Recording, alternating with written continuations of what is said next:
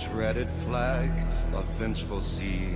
Be careful what you say. There's always someone listening.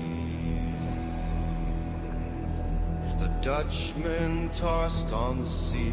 I swore and the devil heard me. Now we're doomed to sail the 7 seas for eternity.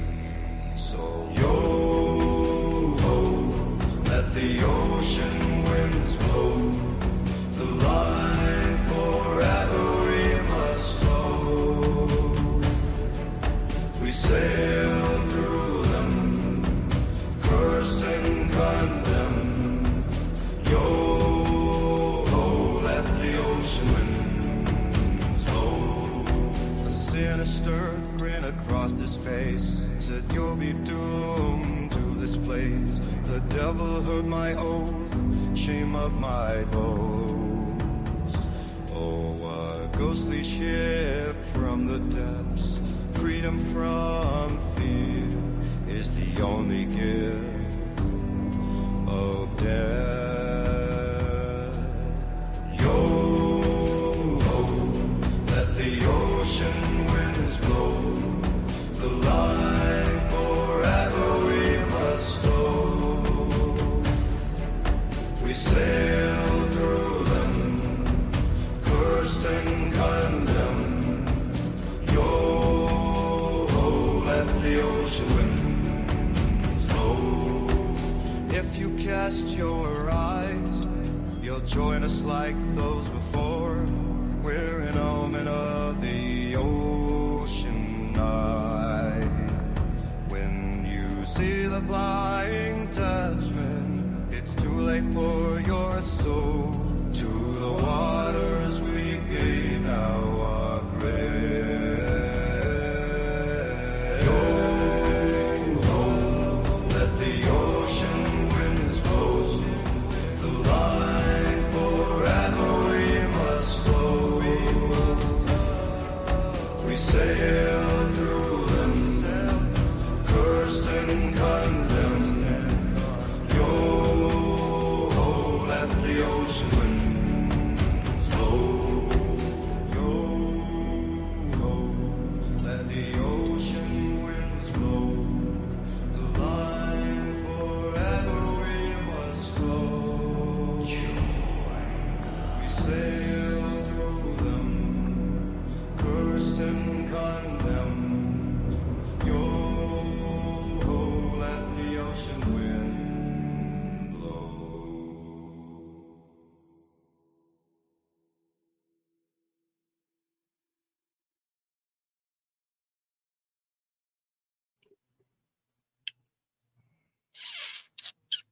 Bring me on first, and then I'll bring him on. All right, folks. Welcome to Paranormal Roundtable. I'm your host, Josh Turner, and this is PRT. So,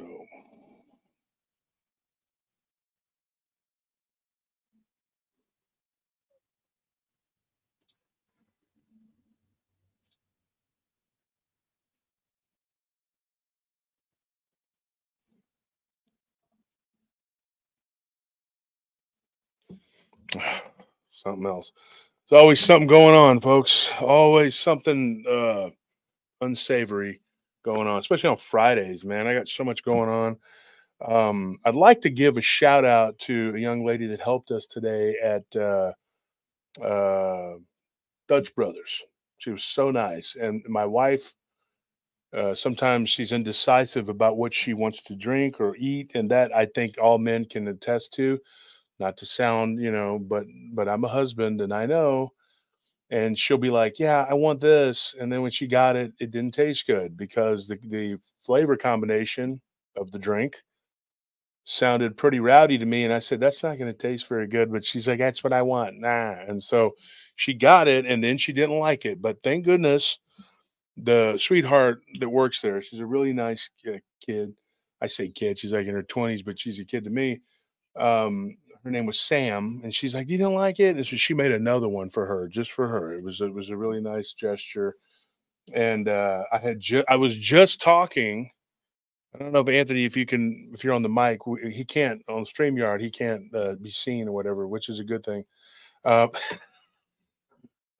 although he's wearing a really cool shirt, I can say that. Yeah. Yeah, we can't do the camera switching on. Can't do the camera switching on StreamYard, but we're going to use StreamYard so we can have more people be seen. People want to see our guests. So we're like, yeah, that's fine. We can do that. But I was just commenting on how, especially during South by Southwest right now here in Austin, folks, we have all these people that like 1 million people, right? That descend on Austin. And so the streets are packed. I was wondering, like, traffic was worse than usual. And I was noticing that like the younger generations, they get younger and younger, you know, because I'm getting older and older, and they dress terrible. I mean, they do. They look horrible. They I couldn't tell. Some of them, I thought they were homeless, and I was in the store, and I thought that this young couple, they were homeless people. They were digging around for change for cigarettes. And I said, you know, so I put $1 up on the deal. I said they were short, you know, I put like $2, whatever. And they were like, "Oh, thank you, sir, bless you." And they were walking out, and I walked out, and I said, "Look, I know what it's like, man. I was on the streets at one time." And they kind of looked at me puzzled, and I said, "Well, I understand. I was, you know, I was in your all's position at one point." And the girl goes, "Oh, we're not homeless." And I'm like,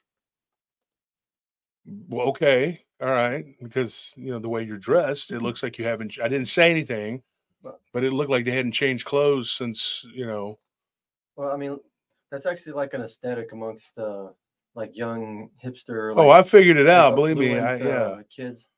Like it is like to basically cosplay like you're a poor person. Is it to Like cosplay to smell bad too? Because that's another. Well, yeah, they got to commit to it so they can fit in and act like they're not like raised in suburbia. Yeah. Like it's usually like these well-off kids whose mommy and daddies they've spoiled them. Well, that's and like they think like being poor and opening up like these little hipster coffee shops in like really bad parts of town.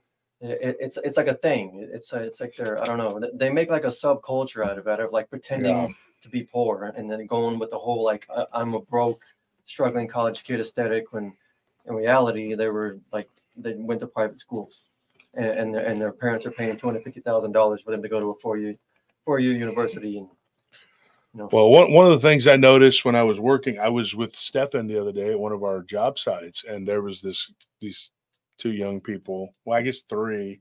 One wasn't really close enough, and I was behind them, and they smelled like wet dog. I'm not joking, mixed with the smell of marijuana and BO. And I was like, what? You know, and I've noticed that a lot. That seems to be like me and my wife we were literally shopping for decorations during the holidays, and it was, I don't remember if it was Christmas or Thanksgiving, it was either Christmas or Halloween, something for I think it was Halloween or something a few months ago. And we smelled this weird pot smell mixed with like this smell like somebody didn't wash themselves. You know what I mean? And I look over, there's this younger couple there, and they're like, yeah, you know, and you're like, oh man, it was bad. It was just put some patchouli. It was really bad.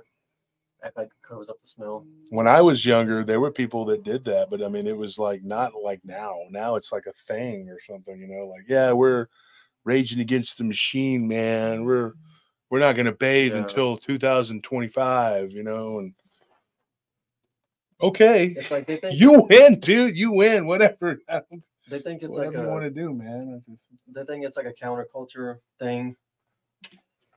Like if you bathe and groom yourself and like take the time to actually dress, well, then you're part of the man or the machine or whatever. Like these people, they actually think that they're rebelling against something by just being like degenerate bums. By supporting a prohibition on soap. Yeah. They're basically like the generation of people alive now who grew up in the 60s and 70s and like went to Woodstock and thought that they were changing the world, and who thought the Beatles were like the greatest thing ever. Like this is basically a repeat of that. It's the same thing. I was shocked that Dutch Brothers, when, you know, Sam, we ended up finding out her name is Sam. She came up to help us, and she didn't smell bad. She actually smelled good, and I thought it was like a clean soap smell. I was like, wow, you know, because there were some kids that had gotten out of their vehicle, and I watched them walk up, and I thought you could look at them and see the smell. Just put it that way. You could see that they were not. And I was at the gym yesterday, and sure enough, I mean, I know I was working out hard, so I was probably kicking, you know. But this one guy walked by me, and I nearly hurled. I was like, oh, God. I mean, you go to the gym and you already smell bad anyway. I mean, because you're like, why are you going to shower? And then I'm going to go to the gym after I shower. Why? You're just going to get dirty again, right? But this was like, geez Louise, man, it was bad. I was like, this is horrible, you know? I mean, but anyways, so here's my shirt, everybody, so you can see it, because this camera now, the way we got it set up, you can't see but this part of me. So here's the shirt. As you can see, it says Trap Jaw. People always want to look at my shirt, see what I'm wearing today. Trap Jaw was from Masters of the Universe. That's him. People say, oh, I can't see your shirt. And we do have quite a few people, about a dozen people every time say, I want to make sure that I see your shirt, whatever you're wearing. And so I have a secret. I've only divulged it to Truth and to Matt Imsh about where I get my shirts. Not giving it to anyone else, not even Barton. Barton asked me about those LBL shirts, which we're going to be mailing out this coming week, because I think we finally got everybody's stuff together. And let there be light. There is now light in the storage room. There was an electrical issue. They had a contractor come today. They fixed it, because the people that are the landlords here are really cool, and they got it done. As soon as I asked, they got it done. Other people are like, they don't fix this, they don't fix that. They fix things for me because I'm nice to them. And, well, you know, I gave them some steaks at Christmas. Maybe that's part of it. But they got it fixed, so now we have light in there. Yay! So now we can see without fumbling around in the dark. But let me bring on my first. I have a guy that's going to be co-hosting with me. See what's going on here. He's in here, but he's not. I don't know if he's there or not. Okay, well, let's find out. Let's add him to stage. Matt, are you there? I'm here. Okay. Let me put in the headphones here, because we can't see you, buddy. Are you going to hide your face? No, I hold on one sec. Do what? I'm connected and everything. I don't understand why I'm not. Your camera is not. Is it not connecting? Hold on. Let me. So, Matt, get yourself situated, and then we have another guest that's going to be joining us shortly too, and then we're going to be doing what we got to do. There he is. I was wondering why you were hiding, Matt. Sorry, where my mic was off again. I have a new. Oh, so you were talking all this time with the mic off? Yeah, I mean, like, they could hear me, but it sounded like I was far away. Oh, wow. Well, that was dumb. I had the didn't wrong camera. I didn't say anything important anyway. Hey, Anthony, how are you, brother? Hey, Matt, it's good to see you. We can't show him. I'm glad you got your camera working. Yeah, because of the way that we're using. The Trap Jaw shirt, absolutely killer. Yeah, the Trap Jaw. Yeah. I wore one for you guys tonight as well. I got a Spider-Man. I don't know if you can see it. I got the I see it. One. I think I like shirts without color. Honestly, I actually do like black and white or gray. Those are kind of my favorites. Yesterday, I wore a shirt with a little too much color on it. And so I was at the gym and I felt kind of weird. I don't know. I was walking around and people were looking at me, smiling at me, you know, and I was like, this shirt has a lot of color on it. I love it, man. That Trap Jaw is awesome. Thanks, man. I got a couple of his. I got Beast Man. I got like a couple of Beast Man and a lot of Transformer ones, G.I. Joe. But you can't tell anybody where I get them. I told you, but I can't. Nope. You and Truth are the only ones you got it out of me, but I can't tell anybody else. So Matt, we've been talking. Like, so how is it going with the show? It is going very well. Hold on one sec. I have to back out of this one thing. All right, there we go. I wanted to see the live stream or the chat. The channel is going very well. I'm extremely proud. You know, for those that don't know, I was in the hospital for 5 days. I got out a few days ago, and I was honored. You know, I did a live stream from the hospital on my first night there, which was, I believe it was a Saturday. And it just so happened that that night I finally broke 10,000 subscribers, Yeah, I saw which, that. you know, being there really sucks.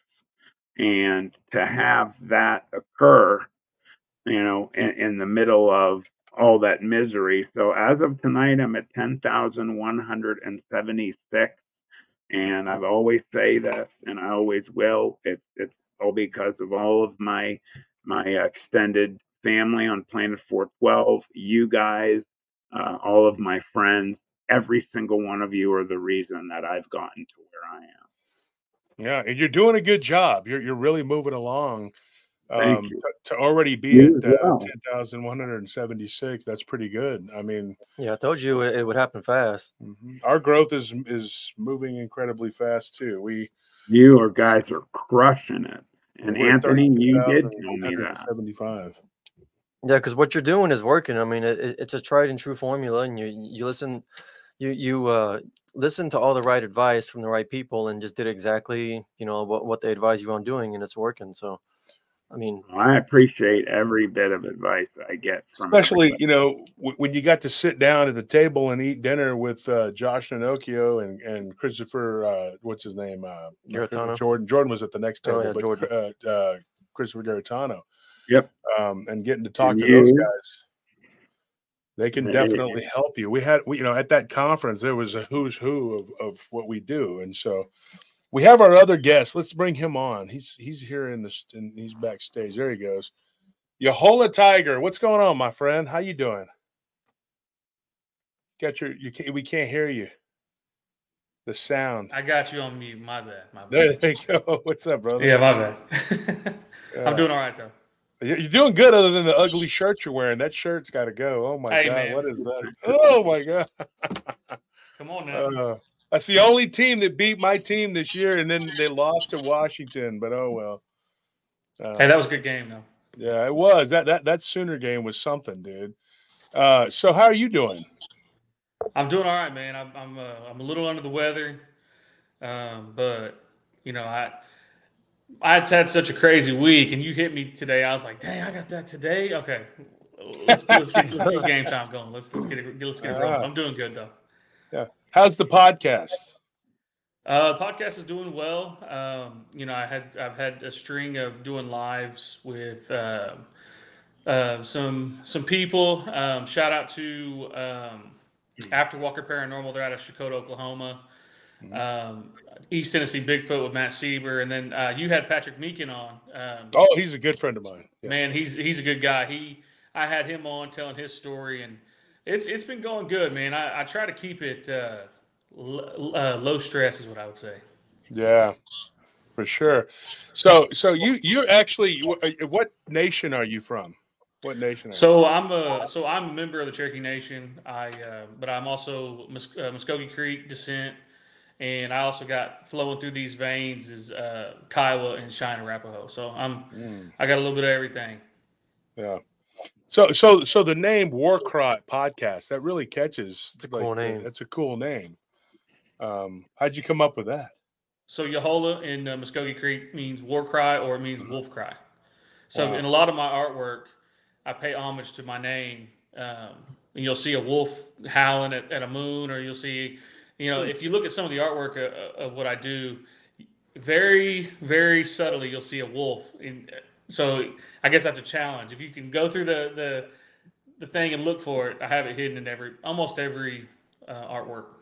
That's cool.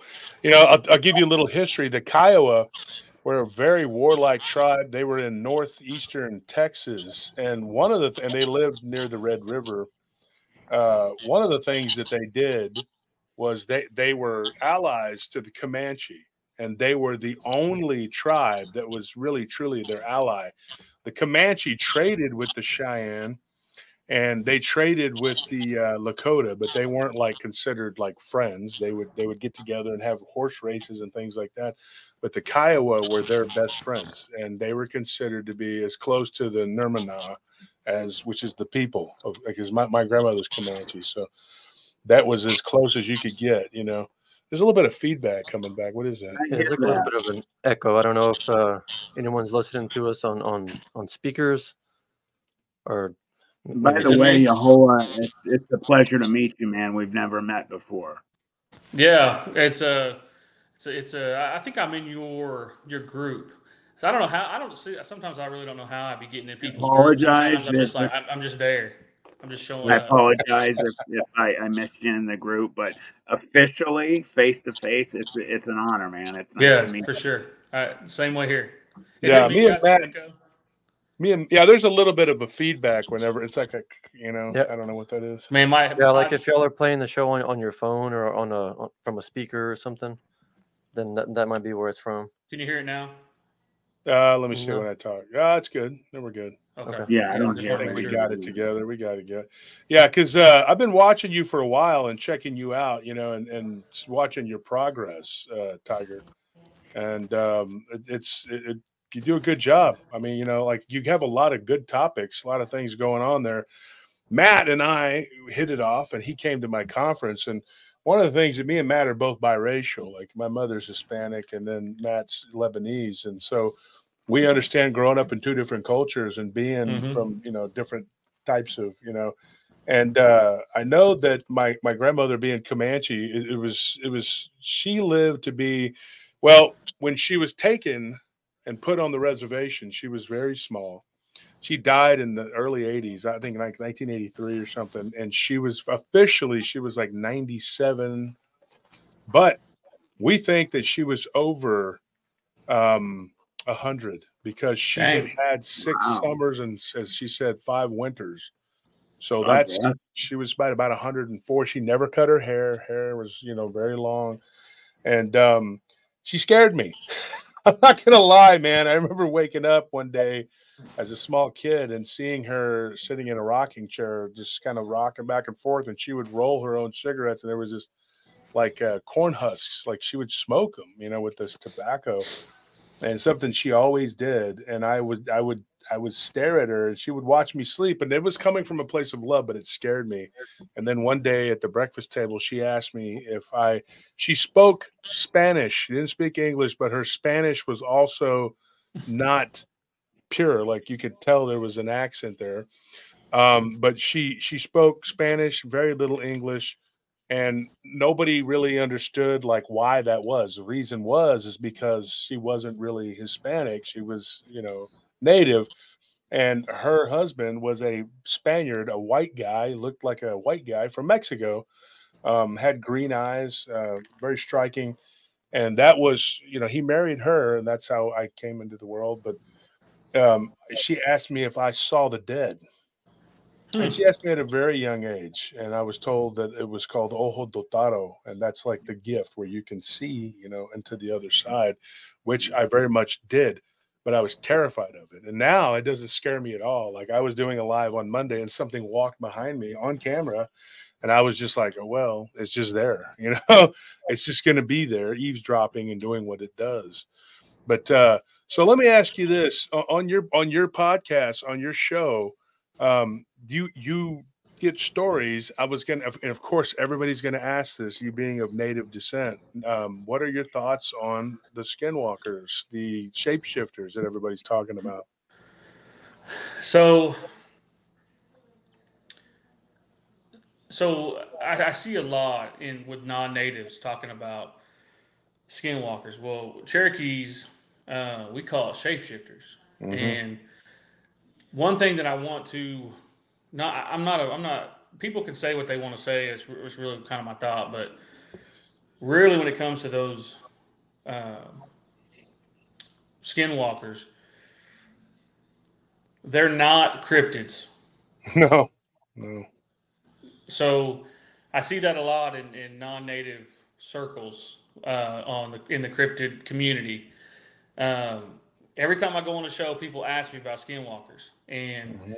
they're like, oh, well, you know, is it, you know, you see those videos on TikTok of people saying, oh, look, you know, I caught a skinwalker, and it'd be some person or some kind of weird grayish looking bald headed being that, you know, people just lump in that name. But what a skinwalker is, and a shapeshifter, someone that knows those ways, they got to pay. They got to pay a price for that. It's somebody who it's about power, but it's also about, you know, I've heard different tribes and different nations say, oh, well, you know, there could be good skinwalkers too, which, No. you know, to each his own on that, you know, but a lot of times they got to go through these rituals and these sacrifices. I'm not going. I know quite a bit more. I'm not going to speak on the different processes, but I know that at one point there was quite a few steps you had to go through. Now I think it's with the medicine not being what it is anymore. I've heard, you know, it's a lot less now, but because natives are, I would say, a microcosm of what we are as a nation. Mm-hmm. You know, everything has got to be now. Everything's got to be, you know, at the touch of a drop of a hat. And, you know, that's one thing about that topic. Now, I can tell you some stories, you know, of some people that have done these things and continue to do these things. And if you're listening, don't come to my house. Don't do it. All right, I'm respectful as I can be on that, but you know, growing up northeast Oklahoma, you know, you always hear, especially out kind of if anybody in the Tahlequah area, you know Kenwood, America, or you know Salina or Locust Grove or Tahlequah or these different smaller native bunch. And shout out to those communities. I always try to give them a shout out when I'm on a big platform like yours. Mm-hmm. But with a lot of things that, you know, they share these stories, and I'll tell y'all one story now. Back in the day, this is some years ago, I was told this by a guy out of Kenwood. One thing about natives sometimes, and if there's natives in the chat, y'all can agree, we kind of hate on each other a little bit. We got to send those flames. I've seen it. Yeah. What's that? I'm sorry. I said I've seen it. I've seen it happen. We send the heat to each other. We will talk about your grandmother. We will talk about you know, we'll talk about everything. We'll roast. There's a lot of bad blood there historically. But so these two you know, women knew how to do these things, and they were bitter enemies, and so happened they ended up in the same nursing home.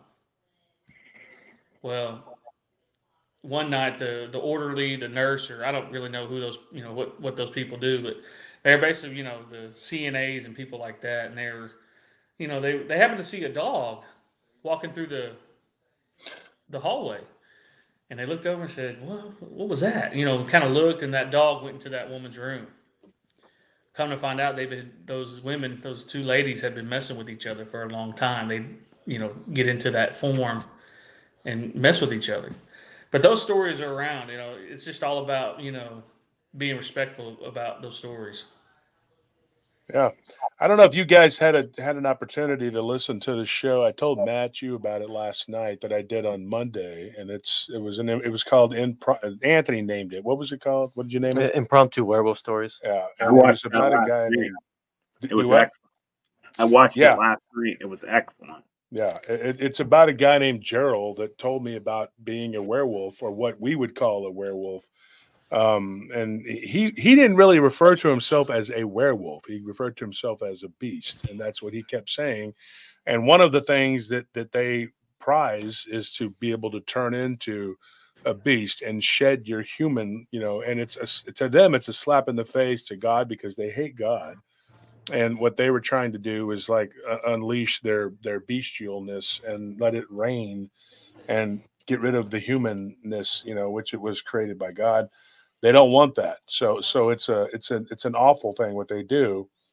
But he kind of got into it unwillingly, but he allowed himself to be consumed by it. And one of the things that I'm going to do now is interview a guy named Joel, who I already did, but I didn't finish. I got to finish tomorrow. I got to get up early tomorrow to try to do it. I don't know how I'm going to do it.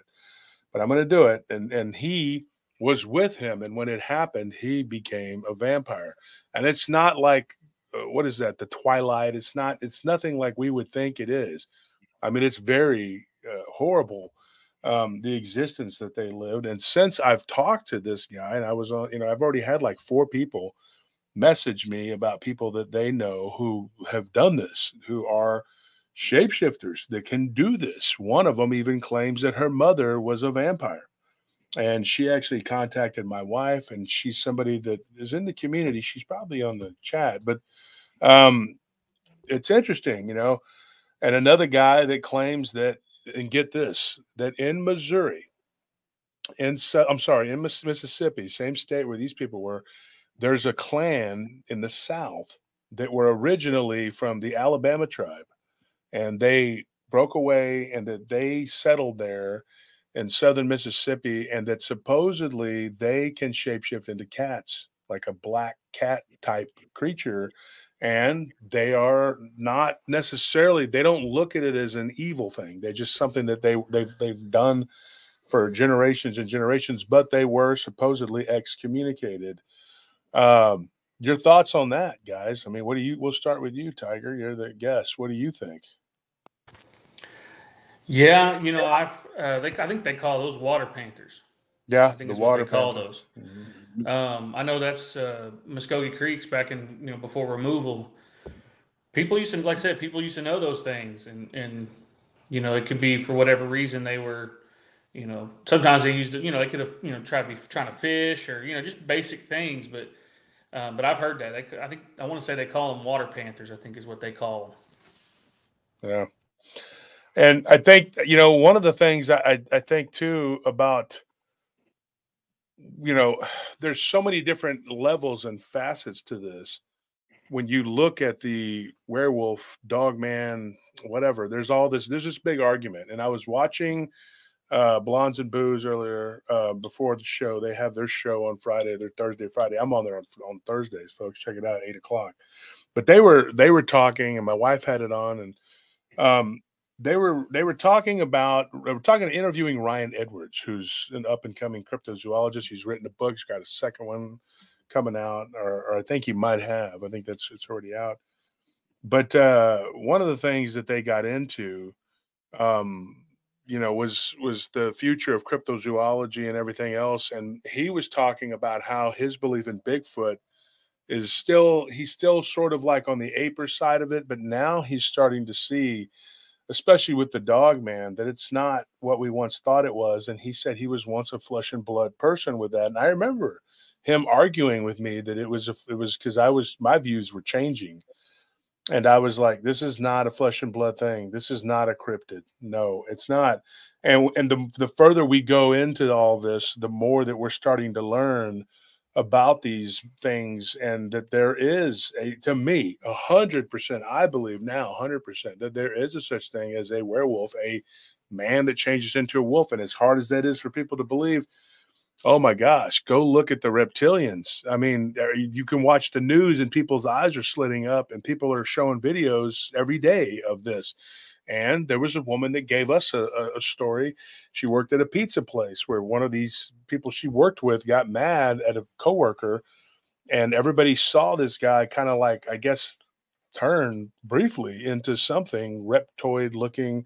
And so you got all these things happening, all of these people turning into, and different things. And our world is not what we think it is. And on Saturday, of course, tomorrow night, we'll have some people on, and we're going to talk about the alien agenda and what it is, if they're demons or what they are. But it's very much a thing. It's happening, and people are witnessing it. And I think that it has always been something that people wanted, was to be one with nature and be one with the power that nature holds. And I think that these beings, they choose like wolves and panthers and bears to shapeshift into. The Vikings, they were big into the bear. That's what the song was at the beginning of the show, the Bear King. It's based on the legend. And I know that you probably have heard this a million times, Yahola, because, me and Matt both have had dogman experiences, but I mean, I'm sure you've heard it from different places, reservations, and people that you've interviewed about shape-shifting, about becoming one or whatever. And now, like you said, there is a push for people to say, well, it's not really a bad thing, but that's bullcrap, because in order to become that, you have to sacrifice something, you know. So you kind of have to be a little bit of a sociopath to be willing to sacrifice your close kin. Mm-hmm. Have you talked to anyone who's told you point blank like that they are that? No, I mean, a lot of it too. I'll be honest. I go back to kind of what I mentioned earlier. You know, that medicine that we call it. So I want to clarify. I talk like as if people know what I think people I think I'm saying. Yeah. So when I refer to native magic, or things like magic, what people in like, it's not Harry Potter, but it's medicine. It could be root medicine, it could be plant, it could be anything. Those ways are kind of gone. And I heard a story. I don't even know I should be sharing this, but I'll share it.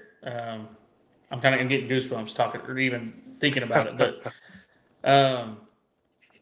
there was a story that was told to me by my grandpa. He's since passed, 2021, and he was telling me as a little kid. I was probably 7, 8. I'd always ask questions like, "Hey, what's this? What's that?" And he'd say, "Just be quiet and listen."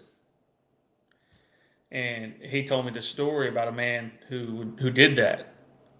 And when he shifted into that other being, I don't remember exactly what the being was, but another animal came up and ate his guts, and he couldn't be able to change back.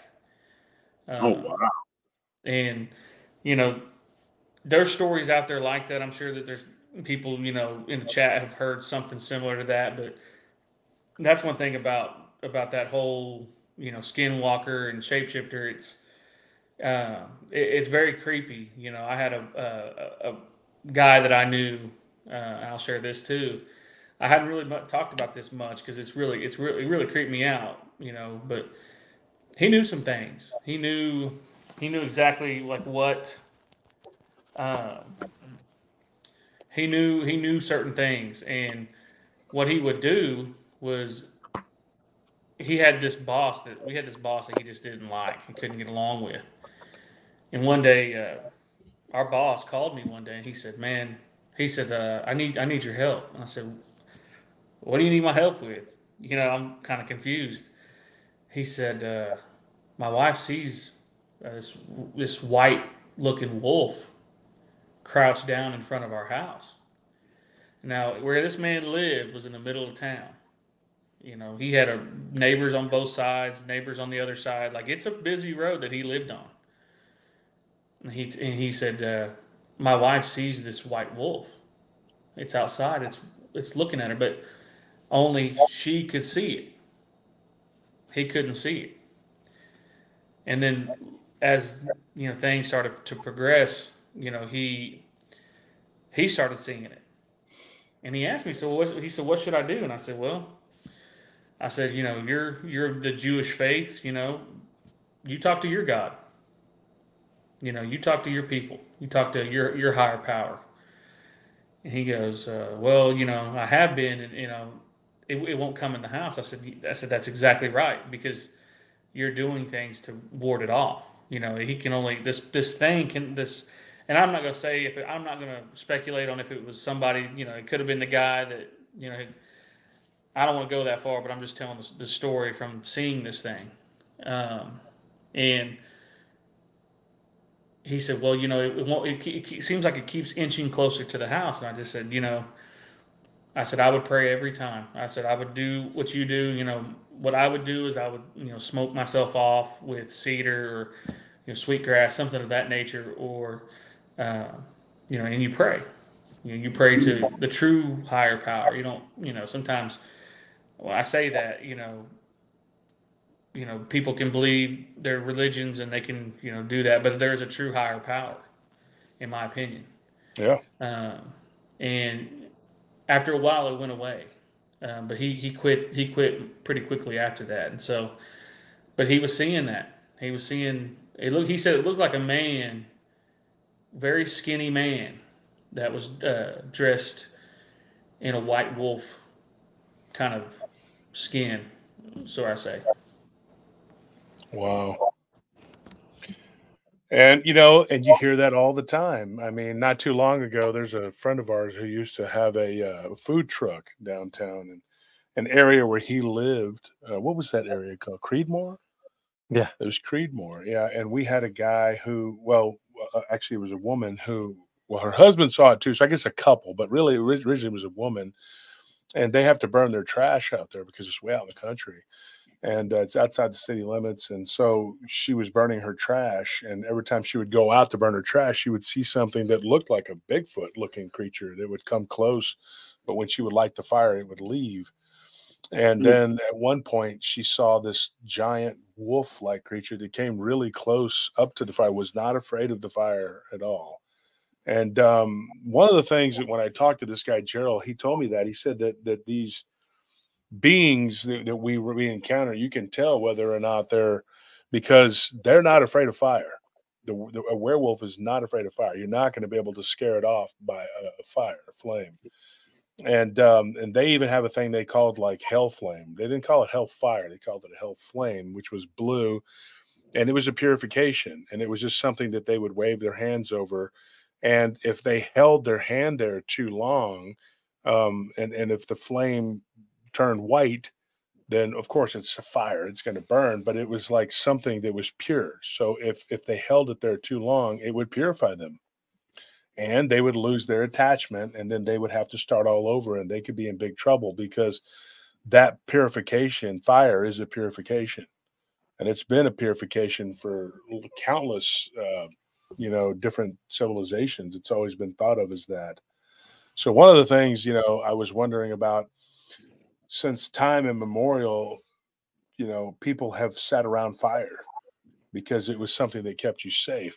But this woman, she said there were distinctly two different things going on. And her husband thought, come on, he's working all the time. He was a truck driver.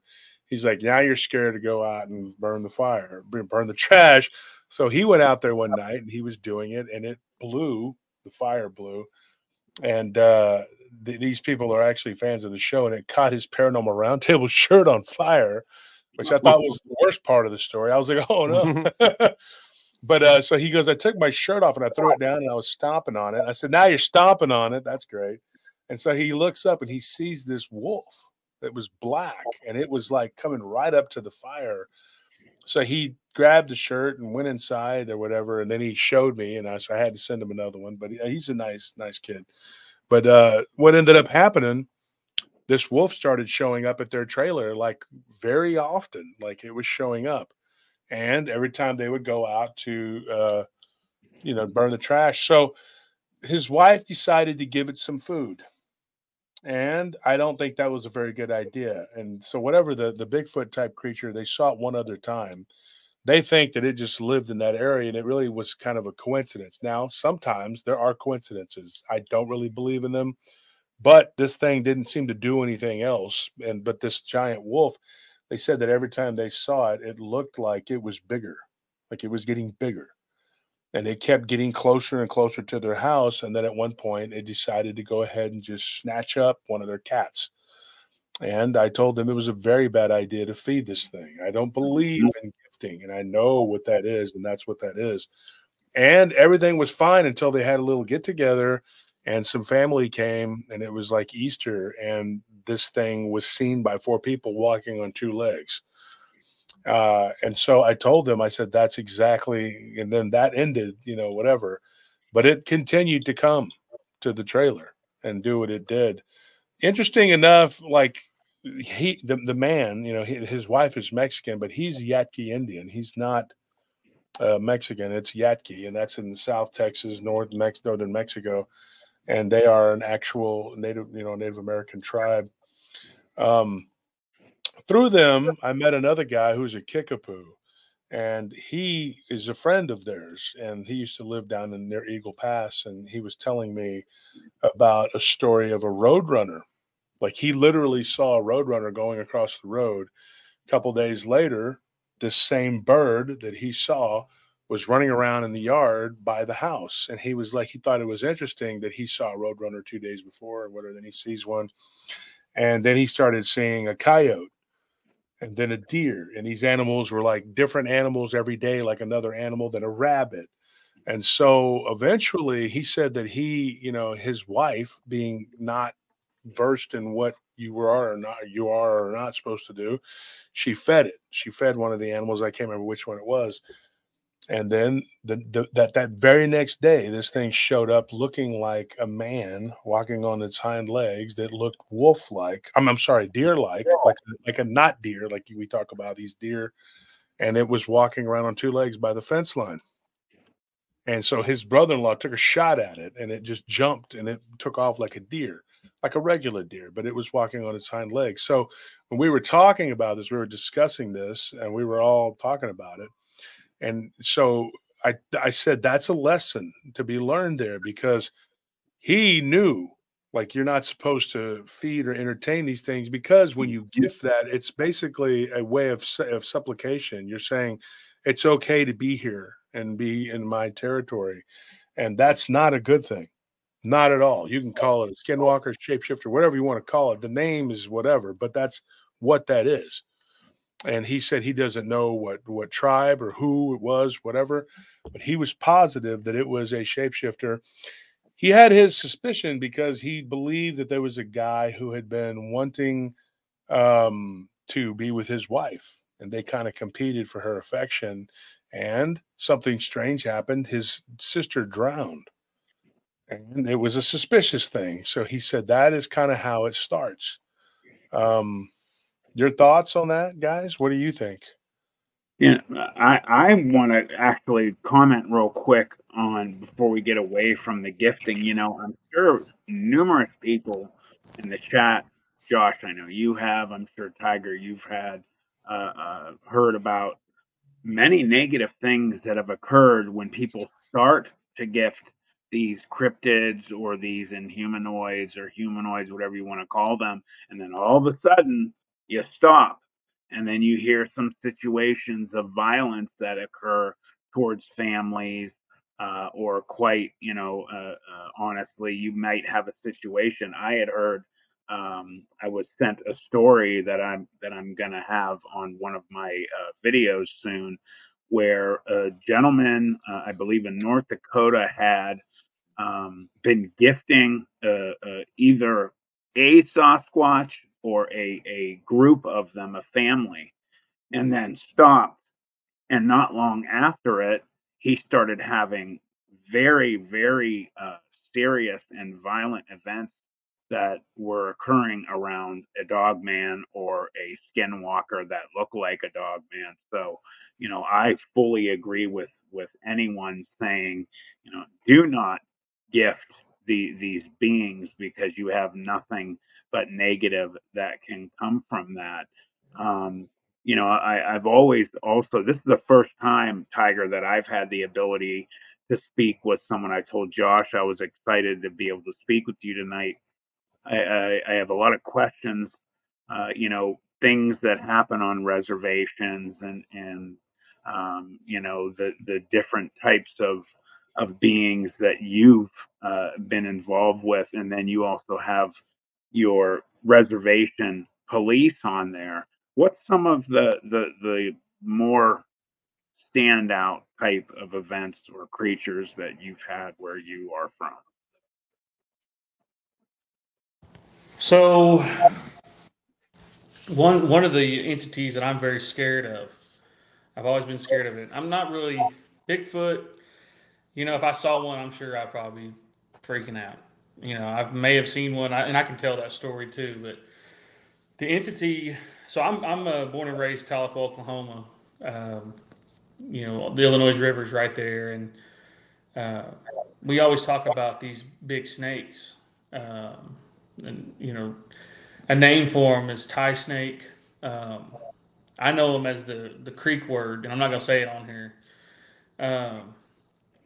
But it's a snake that has antlers, and it's got a kind of a beard, goatee, and it's kind of facial hair. Sometimes it has different looks. depending on where it's at. But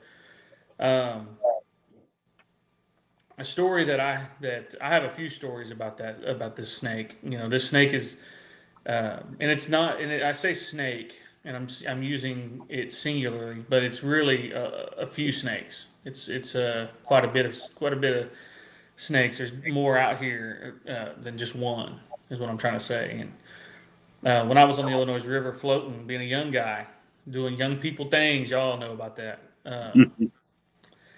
But I'm sitting out on the, I'm kind of wading out in the water, and I hear, well, off to my side, I kind of look over and I see this girl, and she's off the side of the raft, and she falls off into the water, and I'm looking at her as I'm floating down, and she never comes back up, and I'm like, oh wow, okay, let me swim over there and see what's going on. And I dove down, and all of a sudden, in this nasty brown water, I see a hand come up from kind of the darkness of this deepest part of this river. And the river, in some aspects, is not very deep, in other aspects, it is very deep.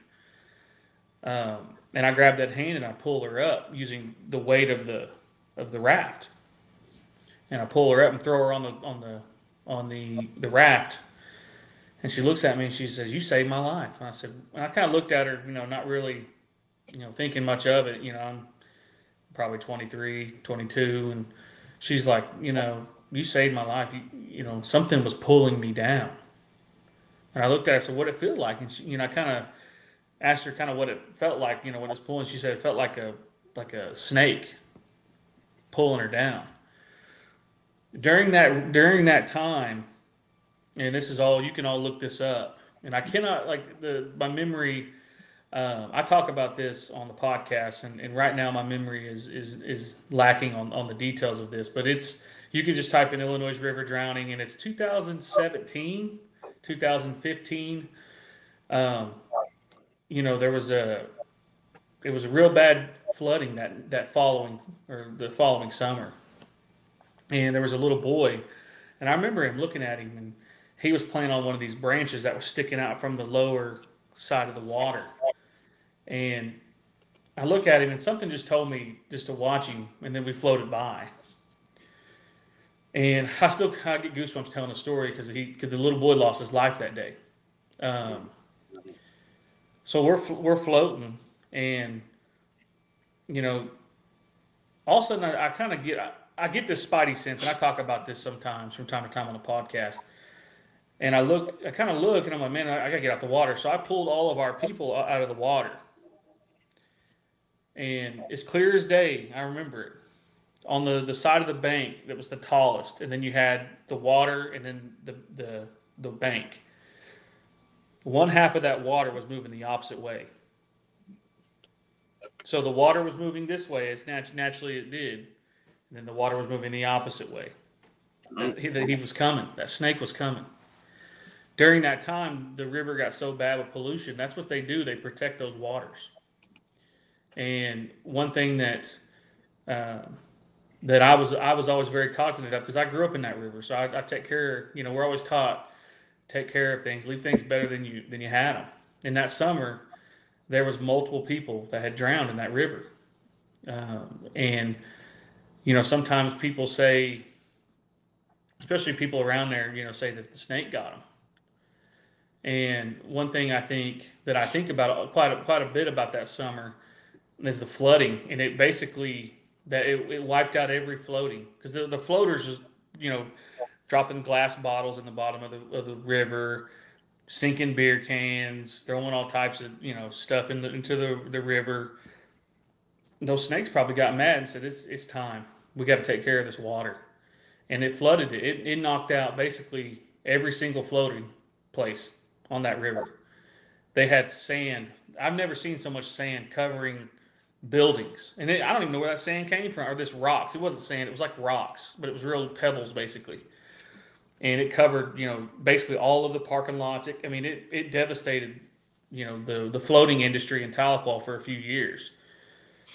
But I remember that, and, people always talk about missing 411, and, people showing up missing near bodies of water, but their clothes are folded neatly. Mm-hmm. You know, and I had a girl that I knew in college. I'm just reeling. I'm going, man. I'm going for it. Yeah, dude, you do you. Same river. They were going down to kind of mess around, you know, drink around, and near the river. And they went to a place where there's not a lot of people that go down there. And one thing that about that is it's kind of a more secluded area, so you can't really. You had to get down there by walking, and so they parked the cars up at the parking lot, and they walked down. And the girl, the girl that I knew was friends with these two people that I'm telling the story about, and the friend goes back up to the road to grab I think the music speaker or something, and she comes back and her friend's missing, and all his clothes are neatly folded next to that water, and he's gone. You know, I think my dad went to school with his mother, and so that was real big time news. A Tahlequah kid, you know, been around that river for a long time, you know, just going missing. And so the waters in Oklahoma, and I would say probably around the country, the world, there's all these snakes out there that I you know, that really scare me. As I got older, as I was young, I'd run around in lakes, ponds, whatever it was, you know, rivers. Didn't really bother me. And you know, as I've gotten older, you know, I always try to make sure that I don't talk about these things before I go out and do what I'm going to do. You know, one thing about if you see this being is you're not supposed to talk about it for a certain amount of time. You know, another caveat to that is if you speak about it, you know something's may happen. I'm not gonna say gonna happen, so I said may happen. Another thing that I've heard, and I heard this out in Eufaula Lake, out in Eufaula, Oklahoma, and you know Shakota area. I've heard this a few times, but I had friends that would go out in the middle of this lake. It's the largest lake, I think, in Oklahoma, I believe, but it's got all these ceremonial grounds that were flooded over when they made this lake. So, you know, these snakes, this was the snake's home, you know, and this is, you know, people, medicine, you know, graves, homes, all these people wiped out, you know, their belongings wiped out. And I had a friend one time reach out to me, and he was like, hey man, I know you know things. That's how people start conversations with me. I know you know some things, but I want to ask you about this. And I'm like, well, what was it? And he said, I heard a cow mooing in the middle of that lake. And I said, that's that snake. Oh, a snake. Okay. That's that snake. Mooing what like they'll do is they'll make you, you know, you'll in your mind, most people will probably think, oh, well, there's probably a cattle or some type of cow drowning. So people are going to rush over there and dive in the water. And that's a way to lure people, because in that area, there's a lot of cattle, a lot of farm, a lot of different ways. You know, I had a cousin of mine who had seen the snake. It's seeing its face. She was pregnant, and this is out Eufaula Lake in Eufaula, Oklahoma, and she was swimming, and she was basically went underwater. And what about this lake is it'll be basically flat, and then it'll just dip off. Well, she went down underneath right on the edge of that, and all of a sudden the snake come up. You know, with the, you know, I can't remember how she described it. She told that story to me probably a couple of years ago when we had a family member pass. I think it was my aunt pass. She told me that story. But yeah, that's probably the entity, you know, on the Muskogee Creek and the Cherokee Reds that I'm real scared. I get scared about, because I have two little girls, and you know, I spend a lot of my time out on those, you know, those bodies of water. And so, and then, you know, there's a myriad of other entities. You got LP. I don't really want to say their names. I'm out here at my parents. I think they got LP out here running around. I'll be lost. No, but so you're 100% in the believer. You go along with what we obviously all hear countless times. You just don't say their names. You don't speak about them. Yeah. You are 100% down on that one. And I'm gonna actually break that rule, right? Because I gotta tell you guys, Falak, which I don't know if Matt, you're Lebanese. If you know, Falak is actually the giant snake of Arabian folklore. What Falak is basically he lives, I believe, in the sixth hell or something like that. That's where he's found. But his avatars will float up into lakes and rivers and even certain oceans and inland seas like the Caspian. If you look up the legends of this being, um, it's I'm trying to remember the name of it. It's like there's a fish. Anthony, maybe you could look it up. Just look up Falak, Falak. There's a giant fish called Bahamut or Bahama. I don't know. I don't want to butcher the name, but anyway, that fish swims around in rivers, and he will attach himself and he'll sneak in underneath that fish. And according to the Arab folklore, this isn't Islamic. Yeah, it says he resides below Bahamut. Bahamut, that's his name. And so, I've heard of that. Yes, Absolutely. and so, and especially in the Lebanese, Chaldean, and the Phoenician tradition, this giant snake will inhabit rivers and lakes, and it will attack people, and it will cause misfortune and bad things to happen. But it's not really. It's weird because it's his spiritual avatar that he commands. He doesn't come up out of the sixth hell himself, because God commands that he doesn't, and the only, according to the tradition, and correct me if I'm wrong, you might could look this up, it's supposedly the only thing that stops him from devouring the world is God's foot or something like that.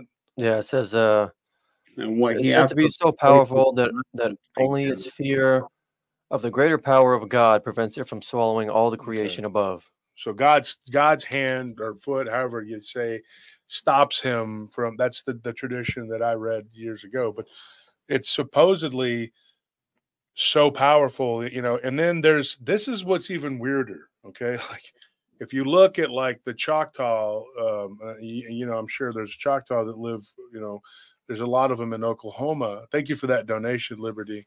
At least I know I'm not ugly.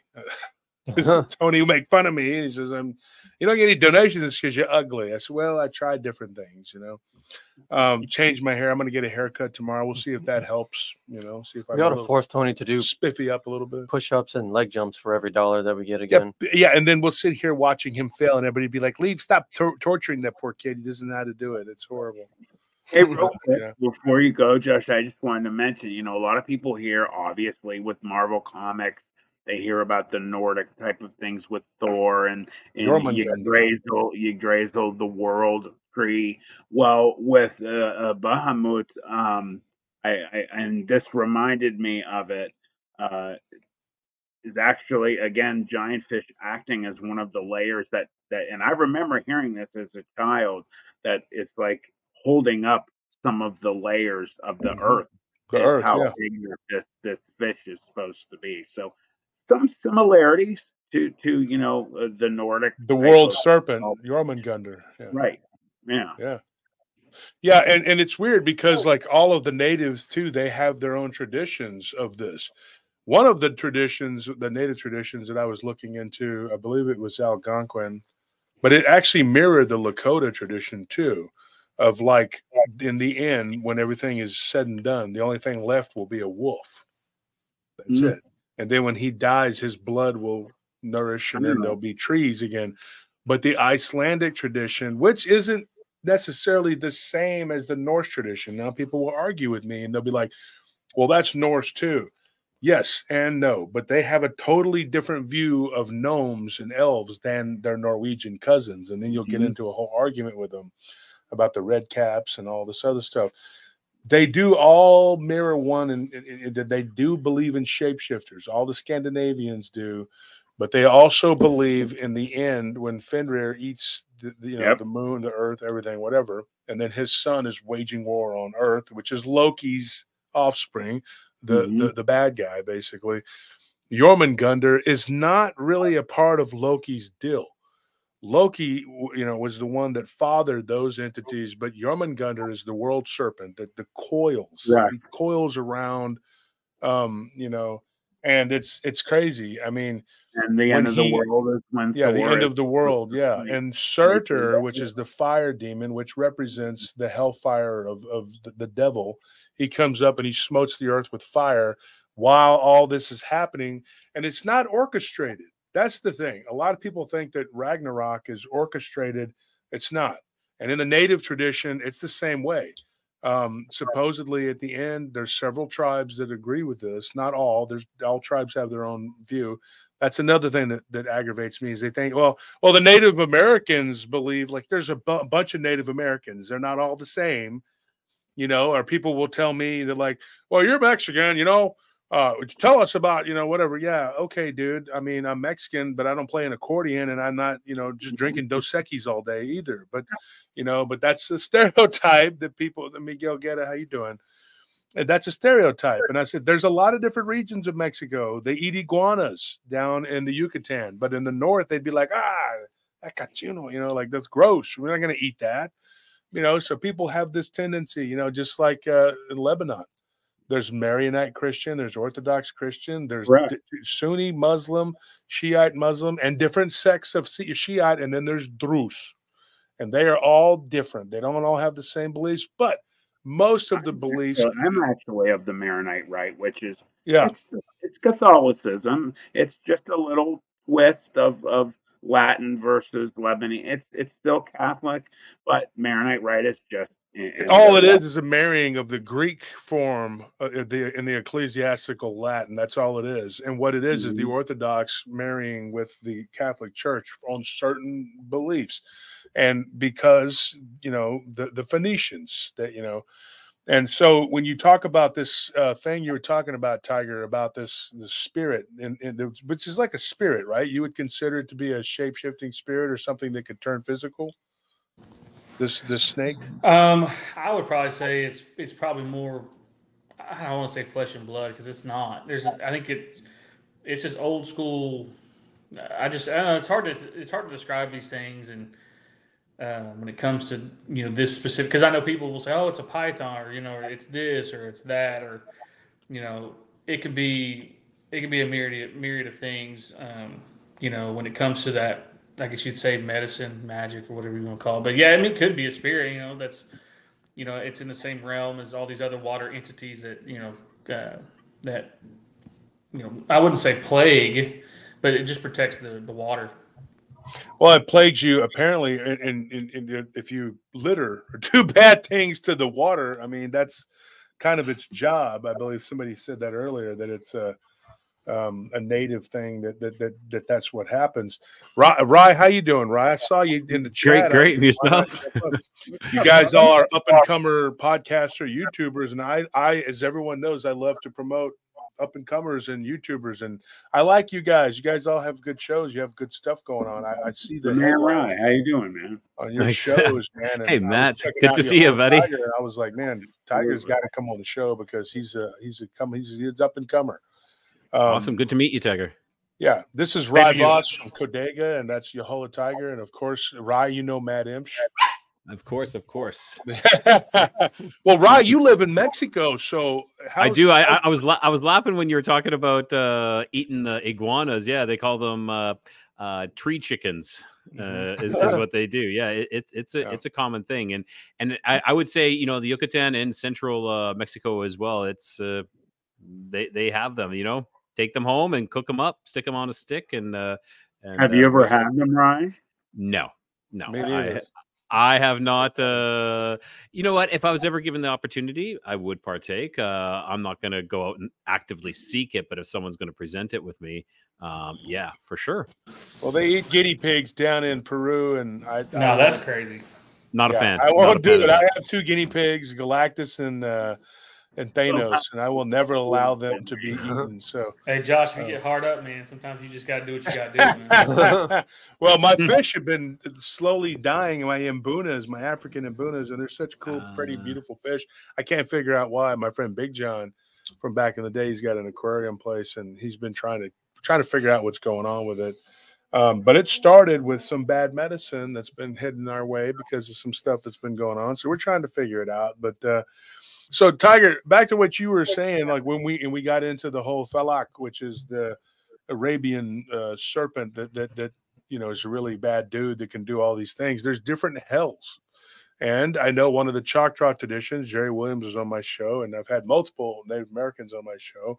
I'm proud to say that I have a lot of friends in this community who are Native American, and that's not, you know, say, oh yeah, I know some Native American people. No, dude, it's because my views are very, very similar because I believe that the First Nations people have a lot of information.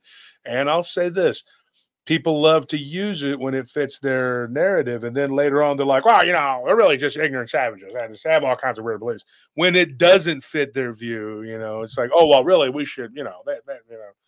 But that's kind of what happens. But he was on the show and he talked about the Choctaw tradition of the spider, which was it's very central in what it did.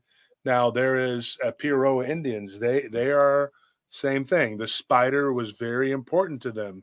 Not only did they hunt and eat them, but they also revere it as one of the things of creation.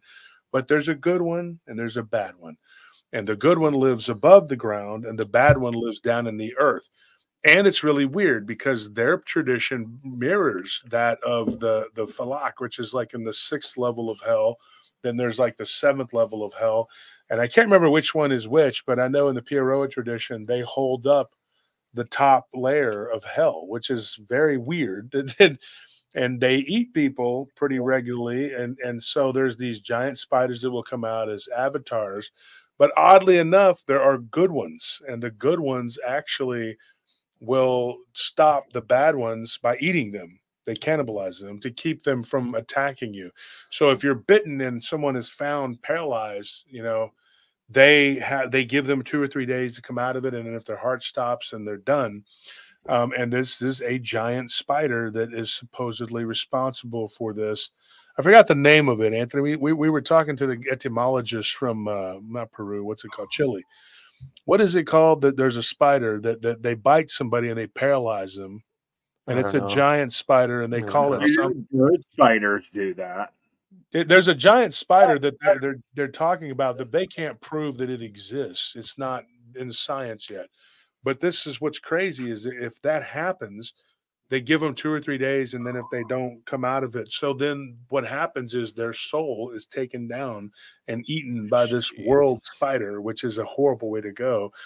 And then you become sort of like one of its minions.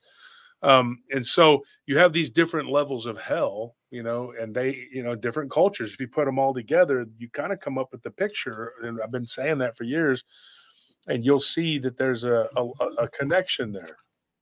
In your tradition, I don't know a lot about the Cherokee tradition. I know this. I know a lot of people claim that they're Cherokee, and if you let them tell it, there's a million of them running around. Because every time I talk to somebody that looks like they're Snow White, and they're like, well, I'm really Cherokee. I'm like, wow, because you have blonde hair and blue eyes. Yeah, well, my great grandma's had some Cherokee, and you know, well, one day she met one and they talked, and so I'm Cherokee. And I'd say, oh, okay, I get that.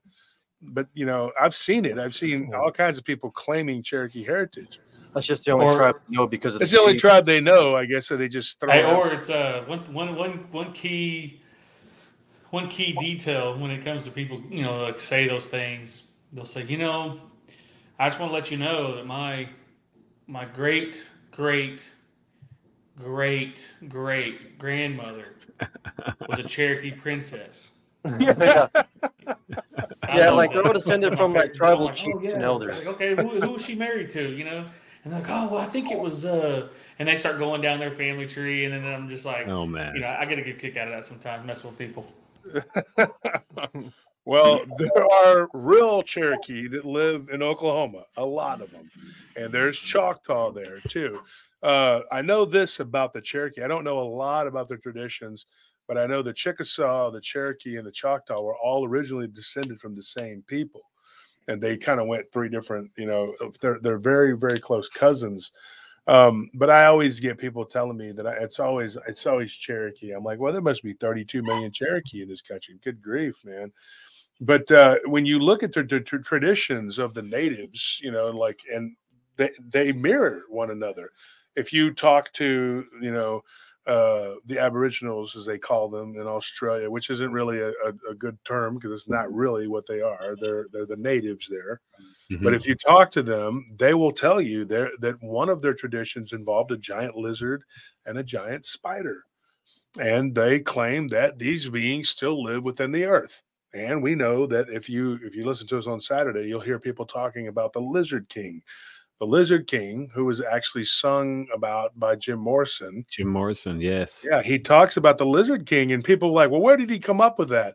Well, he took drugs. Well, that's kind of how the medicine men, that's what it's called, medicine. And the medicine men would take drugs to come up with what they, that's how the Pieroa figured out where the spider, that was an important part of their tradition. Just like the Choctaw tradition. And then you go to the Australian and then the Scandinavians. They all have pictures of these giant spiders. Why is that? Well, because supposedly they are a part of the inner earth and they control their own realm. They control a level of it, just like the giant snake, which to me, Falak is Jormungandr, basically. So you got those different traditions that go, they're always within the earth. And one of them is a giant spider. So, I mean, that's the Ungoliant or the Cinderan or something is one of those giant spiders that they speak about as well. Sorry, Ryan, I didn't mean to cut you off. Yeah, no problem. No, I was going to say, you know, if we're talking about back to Peru, you know, you look at the Nazca lines. What do they have? One of those is a spider. Yep. That's right. Yeah, and everybody likes to think that way back then people were silly and they didn't know what they were talking about. But you know, if you look at it, like when Morrison's talking about the Lizard King, he says, "I am the Lizard King." At the end, what he's talking about literally is that when his bandmates have said this too, that he said that when he would go out on stage, he was not him, that something took over him and inhabited his body and was singing through him, and he was just like the avatar for it. It was like a demonic entity. And when he would talk about this to people, there's a lot of people who claim that he was referring to himself as the Lizard King because he was in touch with some sort of reptilian being, which we know now by looking at some of the modern day singers and artists and whatnot. I mean, their eyes are slitting up and they're doing whatever, you know, and the number of cases that we're getting, at least here at PRT, I don't know about everybody else, involving like spider-like entities or creatures, snakes, you know, and things like that, it's ramping up. But lizards and you know, of course, werewolf type beings, and it's just, you know, I don't think that's a coincidence. I don't think that this is a coincidence because something's about to happen. And of course, in Ragnarok, it's just like in a lot of the native traditions. It's not all. Thank you for that donation, Barry. It's not all what you call. It's not really coordinated. What happens in Ragnarok, and I'll tell you why this is important, and you guys can play off of this. When Jormungandr makes his move, Thor has to ride out to fight him.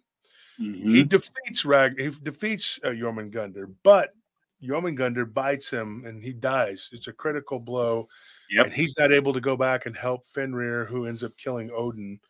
And of course, all hell breaks loose because at this point, Surtur makes his move, which he's in control of a level of hell too, which is where the hell flame is. Right. He comes up and he spreads it throughout the land, burns everything. They're not all friends. Surtur, in fact, at one point was at war with Loki. So if you read the traditions, especially each country has their own traditions, right? You will find that these beings all live independently of each other. And it was opportunism is what happens. Now, we saw this in this little war that went on here. There were people who weren't involved, but on both sides, they were like, I got a bone to pick. I'm going to get in there and I'm going to take my shot at whoever it was. Different people were getting attacked by different people.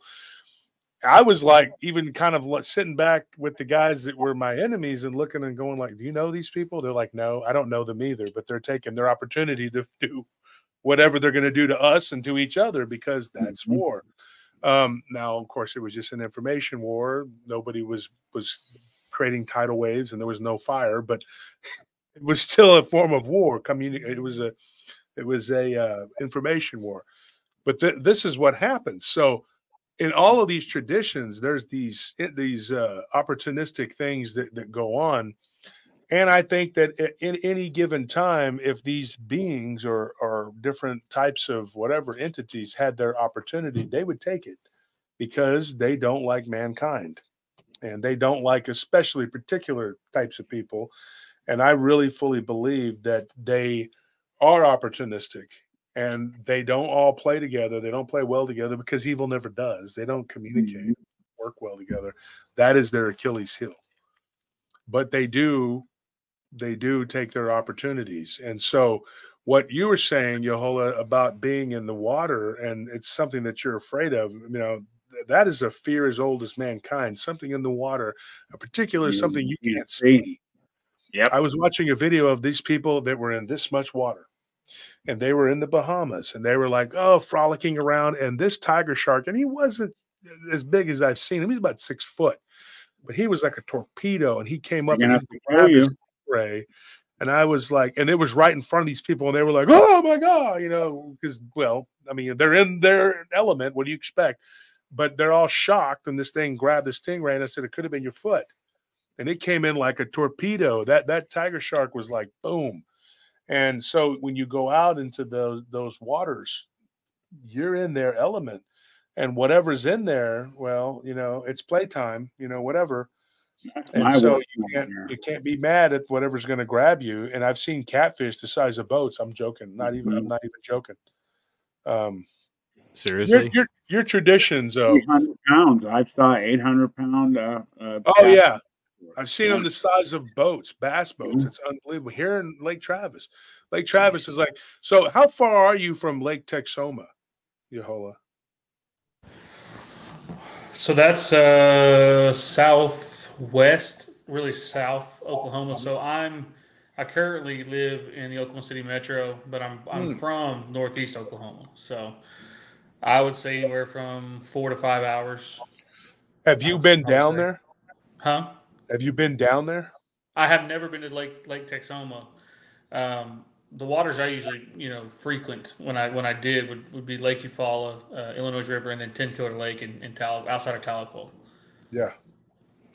Well, Lake Texoma, and I don't know if you know this, but there are a lot of stories, a lot of traditions that are of like Bigfoot and these werewolf-looking dogman creatures. And we've gotten multiple reports of that, and we've even talked to a couple Choctaw. One is a police officer. He worked at the casino, and we got to know him. And he sat down and he talked with us. And it was me and Anthony and Tony and my brother, and he was very forthcoming about some things. And so they have their own traditions of shapeshifters and things like that.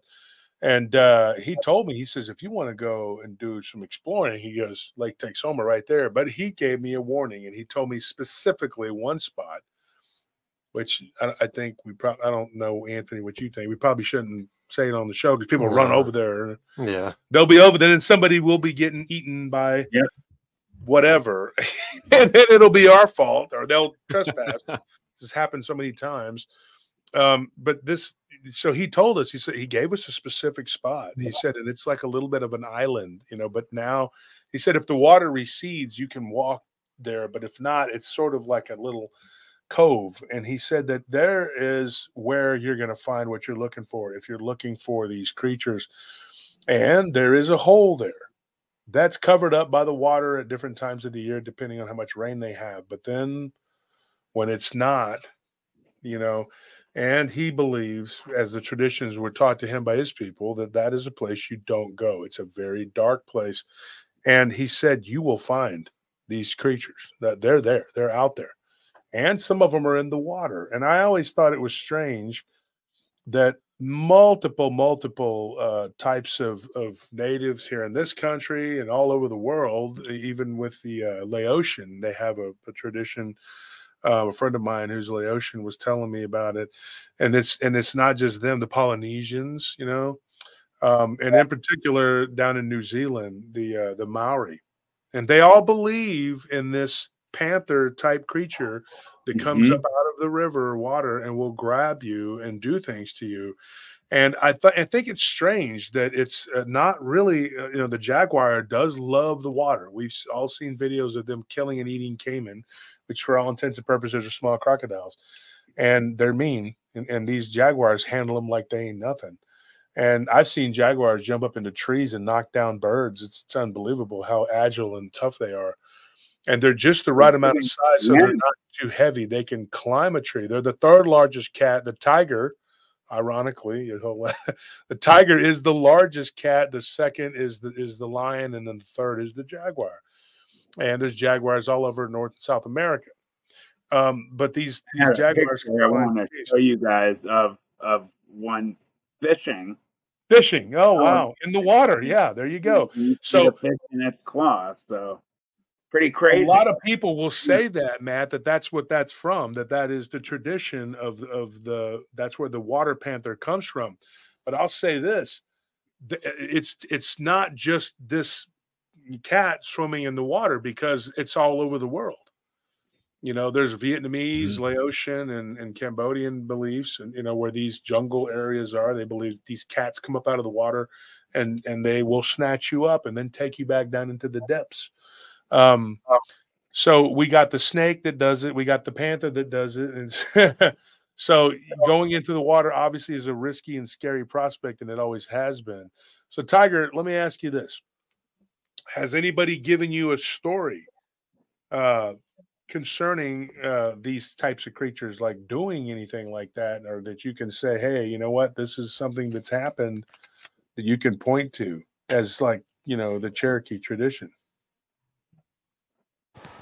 When it comes to water, I think one thing that I think no one really talks about, everybody talks about lakes, rivers, streams, things like that. I had a guy reach out to me about maybe 6 months ago. He fishes in this pond, and he was deathly afraid that LP would come and get his kids, because I had one thing about LP is they will lure your children off if you're not careful. You always got to be mindful of that. But when it comes to these springs, like natural springs, one thing that I have been told growing up is when you see a spring, that's where the LP are. They hang out around there. That's their water source. That's their that would be their. No, I wouldn't say like habitat, but I guess that would be a word that I'd use. But I've had people reach out to me about snake stories. There's an entity that is not really talked about, but it's Muskogee Creek on my Muskogee Creek side. They talk about these turtles, and they're real little penny size, and they spin real fast. And I can't exactly remember what the legend around that is, but I've had people, family talk about those things. Another thing that I've been told about the water is, and I can't exactly remember, I've been told this one time, and it was one time only. I think it really spooked my family who saw this thing, but it came out of a fog, basically. There was a fog over the land, and there was a pond sitting, kind of right underneath that fog, and they look over as they're walking down this road and look over, and there's this little, they could see a little like furry thing, and they looked and they're like, well, what is that? And as they got closer, now they weren't too far from it, it started to grow and I described it as like a water bear, but that may not be what that they saw. But basically this furry thing grew and grew and grew and got bigger in size as they got closer to that water.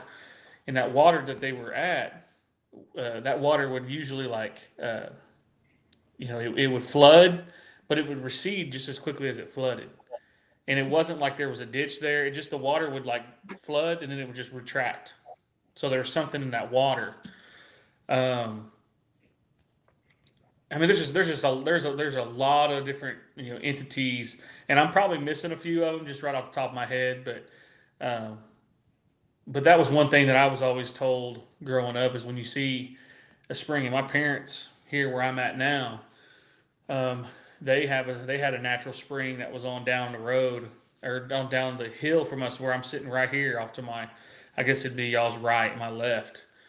Um, but we've had missing time out here. It's just it's a hodgepodge of different things that I've experienced, and you name a topic and we can go. That's just kind of how it is. Well, I'll name a topic. What about the little people? I know that's a tradition in the Cherokee. We can talk about that. They're, excuse me. So a story was told to me, and I'll give background after the story. But this is kind of a funny story. But there was a guy who was real overweight, real heavy, and this is back at church grounds, and I think in Eufaula area, maybe somewhere else. I can't exactly remember. But this guy told the story about a time when everybody was asleep, and I guess this real big, heavy-set guy fell asleep outside, and they woke up and they saw him. Basically, he was hovering off the ground, probably half a foot, but it was like ants. They were carrying those LP were carrying him, wherever they were going. But there's all those stories, and one thing that, growing up, I grew up in Tahlequah, Oklahoma, and I was real big at Merle Home Park in Tahlequah. It's in Park Hill, really. And LP, they what they do is they mess with you. They will send you off the trail, or they will knock you off where you're supposed to go. And there's just so many stories I could tell about them, but they and this is something too. I'm not trying to spook anybody out, but usually you can tell they're around. You'll see a perfect circle in your, it could be mushrooms. Sometimes it's kind of certain type of grass, but if you ever see that, in your yard or in your, if you got a wooded area, mushrooms, if it's in a perfect circle, they're around. One thing that I always people have asked me, how do I protect myself? I said, just leave them alone. At the end of the day, you mess with them, they'll mess with you. That's how that works. Consequences for your actions. And a story that comes to mind growing up, my grandma, she went to a boarding school when she was a little girl, and she had a real tough life, and it's real sad to think about her, but she told this story, and she only told us a few times, and she would say, they lived in this house out in Bunch, Oklahoma, northeast Oklahoma, and that house was so raggedy, man. They didn't have no door. It was a shack, basically, blanket over the door, and they were just living real hard, and she told this story. One night she was laying there. She's a little girl, and she thought she heard somebody come in, like pattering of the feet, kind of. And she looked over, and it was an LP. And her aunt would always tell her, "Hey, make sure that you don't, disturb this plate, And that we're basically, how it was told to me. I've heard different types of this story, from different family members. I guess she would tell them different aspects of the story, and essentially, there was basically she saw LP taking that food, and her aunt told her that they built that house that they were in was on their trail. And one thing that I was always told growing up is when you'll realize you're on their trail because they'll mess with you. But you always have to. I was always told leave things better than you had it, because if you go through their trail and you start cutting stuff and you're wiping your shoes on stuff or peeing on things or doing all types of stuff out there, they will get angry at you. They will get mad at you because you're disrespecting their home. and they're just disrespecting their their way of life. One story that I was told growing up or another story I was told. I've been told so many stories, but I had a relative of mine who would mess around, and they knew that they knew a certain part of this land was their land, and they were messing around out there, throwing stuff all over the place, and basically they got back home and they were like, oh yeah, there were some weird things going on around the house, and they asked them, I said, well, what'd y'all do today, or where y'all been? And they said, oh, we was out here, and they said, well, you need to go back and fix what you need to fix, or you need to take back whatever you took, because sometimes if you take things, and this is something I'll say when it comes to like people getting arrowheads. A famous story that's going around here in the last year was the country singer Hardy. He out in Tennessee, that's Cherokee country, old Cherokee country, and Cherokees were out there, and I can't remember who else was out there, but they arrowheads are found out there in those creeks, and you dig them up. Well, Hardy, the country singer, took those arrowheads, and he had crap going on in his house, crazy. He said he couldn't even, he was so shook up about that. But that's what I say, when you take things that belong somewhere, those things will follow you home. Sorry, I'm being a little long-winded, but that's just kind of how those things shake out. You're not being long-winded. Say what you have to say. What's going on, Matt? What'd you want? I was just going to ask talking about bringing things home. Now, obviously, we could get, and the ghost things were not. In terms of things revolving around Native American legend, lore, and obviously truths, what is given to you as you've grown up, or some of the elders, information that you would give people like us to keep things like that from following you home? What would be told? Yeah, I've been asked this question before, and like I said, I'm by no means an expert. There's elders out there who know better than I do. But what I would say to people who go out and do these investigations, you got to make sure you are protected. And I mentioned this earlier. Everyone can be protected in their own way. There's always, I mentioned earlier, there is a true higher power, and what you believe. You do those things. Now, as far as, like if you took something, or, if something were to happen where, you got followed home, a lot of times if you just return it, and if you're out there, for instance, if you're, I've been Bigfoot hunting, a lot of times in my life, and I hate saying hunting because I'm not really hunting. I'm just kind of looking around.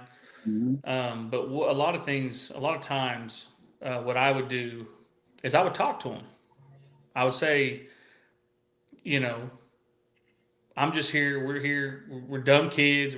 I would just be having a conversation, and I had some non-native friends be like, "What are you doing? You just out here talking to yourself, walking around?" And because those spirits are real. They're very real.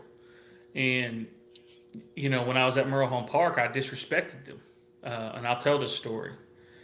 And it goes along with the Bigfoot, I would say, but not really Bigfoot. But, I was out there messing around at Merle Home Park, and there's a story that my grandpa used to tell me about. I think it was either him or a relative. They would hoot 3 times. And he would basically hoot the 3 times, and then you'd hear laughter. It'd be like laughter, like I don't want to do it because it's creepy, but it's like owl laughter. An owl kind of hoots, but it's like a laughter, but it was coming from all in the trees. Well, I decided to do that night, and these things, whatever this was, I think it was the evil, the one that we don't talk about, the one that. The spirit that you don't bother, and they take your mind. They do these things to you. And I hooted that 3rd time, and from underneath that bridge, we heard a roar. It was like I would equate it to like, when somebody, has like a really high pitched, like if you screamed into a mic as loud as you could, but it was like the bass on it was crazy. Like the bass was just so booming. And I remember kind of blacking out. And I remember that night I had to, kind of come to my senses because it took me for a second. It took me, I blacked out. I don't remember anything from that drive, running to the car all the way to Muskogee, which is about 30 minutes to 25 miles. Mhm.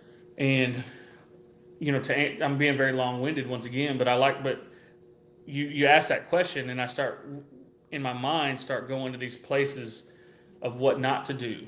And one of them is taunting, or, you know, peeing on certain things, like, being, that's, in any culture, that's disrespect. You peeing on somebody's, Absolutely. if it's like me walking into Josh's house and just peeing in his closet for no reason, something crazy like Wow. can't be mad, but so it's just, there's a lot of things that can be done, and first and foremost, I do smoke off, so I'm not saying weed, I'm saying cedar, sweetgrass, Yeah. things like that. I do those things, and also do I talk to the higher power, the true power, and that's kind of what I do. It's funny that you said. Oh, go ahead, Matt. I'm sorry, Josh. I didn't mean to cut you off. I just wanted to finish with, you're talking about burning specific types of things, cleansing, protection. You hear people talk about saging a house. Out of all of the things, again, and I'm not trying to put you on the spot. This is, knowledge I don't know about in the Native American lores and what have you learned is one of the more powerful cleansing type of smokes or natural things to burn. So I'll tell this, so a couple months ago, one thing that I'm very aware of is when things in my life start to kind of go in a certain direction. And I was always told growing up, sometimes, no disrespect to my people, but we kind of jealous of each other. We do get mad at each other. I don't have this. I don't, and that could be all. That's really all people. But I'm just speaking from my experience, and there could be someone out there who you don't know, but they want to put that on you. And what I did is basically smoke the dog mess out of my house. That house was smelling like dang cedar for like 4 days after. And Cedar's strong in the Lebanese culture as well. Yeah, I So was that's about to nice. say that. Yeah, Yeah. that's a very big one. And they also believe not only the cedars of Lebanon are very important. They were there from the time of the Phoenicians and one of the things that they learned about cedar, from the ancients is that it's an insect repellent. Mm-hmm. And a lot of traditions, like I said before, not to beat a dead horse, but the spider is said to represent a spirituality, and in the jinn, which predates Islam. A lot of people think it's an Islamic thing. No, the Islamic peoples cover it, but the jinn are actually, it's an Arabic thing, and it even goes back further into the Persian culture and the Zoroastrian culture. They were basically Ahura Mazda, or what's his name, Anga Manyu. Anga Manyu was the flip side to Ahura Mazda. He was the one that you would go. That's the first we've ever heard of hell or heaven was in the Zoroastrian culture. And when you would die, you would walk a tightrope, and if you fell to the left, you went to hell. You fell to the right, you went to heaven. And Anga Manyu, who was the shadow basically of Ahura Mazda, he was the bad guy, the villain. And one of the things that you could repel him with was cedar. So they would actually make trips to this place that at that time was ruled by what they called Bedouin barbarians, who eventually became the Phoenicians, and they would trade very valuable things that they would get off the Silk Road, like jade, for cedar. And the cedar was just so that they could burn it, just like Tiger was saying. And it was, like he said, smoke off. And they would actually mix that with another type of incense, and they would burn it in their houses. In the Zoroastrian culture, they have a fire they call the eternal flame that has never been put out supposedly since I think like 3000 BC. Wow. Which is crazy to think about, and as far back as we know. And of course, that would coincide with the end of what I believe was the Dorpa Yuga. And then it goes, that was the flood, the antediluvian. And another thing about the Cherokee people, I'll say this. I said I don't know a lot about it because I don't want to say that I know what Tiger knows, because it's not my culture. And I don't like when people go, yeah, well, I know all about the Africans. Blah, blah, blah, blah. Well, that's a huge continent, and you know all about all of the Africans. Yes. Okay. Let's let you tell it. But I say this. What I do know is the Cherokee, I believe, and this is my belief, that they interbred, and that particular region of Tennessee and a little bit of Kentucky, they found coins. They're places where Cherokee inhabited, and they go all the way back to like Crete. Now, when I say Crete, I don't mean like when the Greeks, in Alexander's day. I'm talking before Thermopylae. I'm talking like 600-700 BC. Why is that? How did they get those coins and those mounds that they built? They in different places. I think that their culture has got more than just like, oh, they came from the Bering Strait from Asia. I do not believe that. I think that they came from the East.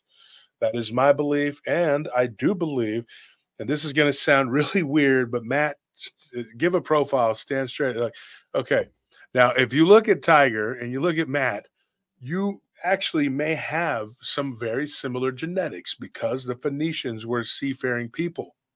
And I believe that they came to the New World. That is my belief. And I know a million people will probably message me tomorrow, proselytizing to me why I am wrong. And that even though my, whatever, that I'm stupid. Okay. But there are reasons why I believe that. I don't have time to get into it in this show, but I believe that that's what they are. I believe that the Chickasaw and the Choctaw, because the Chaldean, Chickasaw, Choctaw, Cherokee, it all sounds very similar. And I believe that they came from a mixture of Chaldean and Phoenician. And they were seafaring people just like the Greeks were. And they traded very heavily with them. So it's very weird how the Zoroastrians of the Persian culture, the Lebanese, they take cedar and they burn it and they smoke the house with cedar. That is something that Yeholah is saying he does too. And in fact, my grandmother did that. She was Comanche, and she would cedar, because cedar was an insect repellent, and she would burn it outside to keep the mosquitoes away. It was something she wasn't doing it for spiritual reasons. Well, then again, who knows? I didn't really understand much she said. So, but she was doing it, on a regular basis. So, and then you look again how serious and the Lebanese are about the power and there is mythology about the cedar tree and everything. Look at the flag of Lebanon, right smack dab in the center is a cedar tree. Yeah, and the cedars. There's even a legend about the cedars that say that they will stand until the day of judgment. Which is like, that's what the Lebanese people believe. I personally, I don't put any stock in what they say. They're a bunch of savages like them. I don't care. I'm joking, Matt. You know what I'm saying? I have a lot of respect for Lebanese culture because I worked with a lot of them for a long time.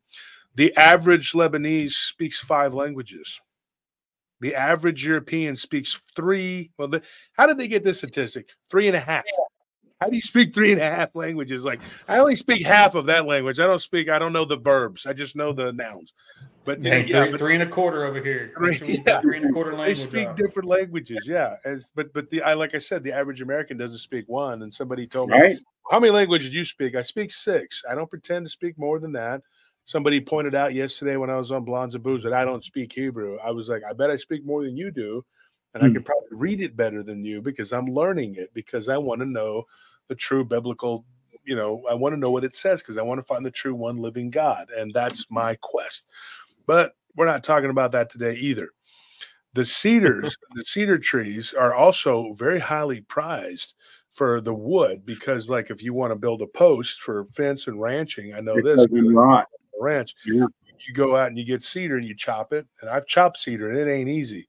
and then you use them as fence posts, and so now that I'm actually going to start putting cattle on my farm, Keeps bugs and away. It's hard to Yeah. rot. I I remember. was about to say bugs. Yeah, that's bugs it's don't a like big, it. Bugs no, don't it's a No. big thing here in Mexico is to use cedar as well for that very reason because of the high humidity, Mhm. and all the bugs like the termites are crazy down here. So yeah, Mhm. cedar's a good one. We Yeah. had a I'm sorry, I keep interrupting you. I apologize. Are I you just talking to want me? Yeah, Josh, Oh, I'm sorry. don't worry about it. Just say what you got to say, guys. We had in the house we used to live at on the north side of Youngstown. My mother grew up in the house next door, but her dad, when she was very young, before he had a stroke and passed, actually built in the basement. Which normally basements, older houses, you have moisture problems and this and that. And he built like storage closets, and they were cedar, and no problem, nothing. Out of everything in that basement, every other kind of wood would have signs of maybe, through the years, problems from moisture in an old house. That cedar closet, dry bone, nothing wrong with it. Perfect. So it's just, again, Like that they sell cedar anointing oil from Lebanon. It's really big in the Levant, and I love the they smell of ship it. it all over. It's an anointing oil that they use, and it's used in the Orthodox Christian faith and in the Muslim faith. So it's a very important thing. And So Yehola, how did you get involved in saging with? Well, I say saging, but you know what I'm saying, like saging with cedar. That's always kind of been in our family. I've had uncles, who have done that. My family, we're out of, let's say my family's out of Eufaula, my creek side, and their church. And one thing that's, real different, no, I guess really not different, but you're not supposed to mix the grounds, so ceremonial grounds in church.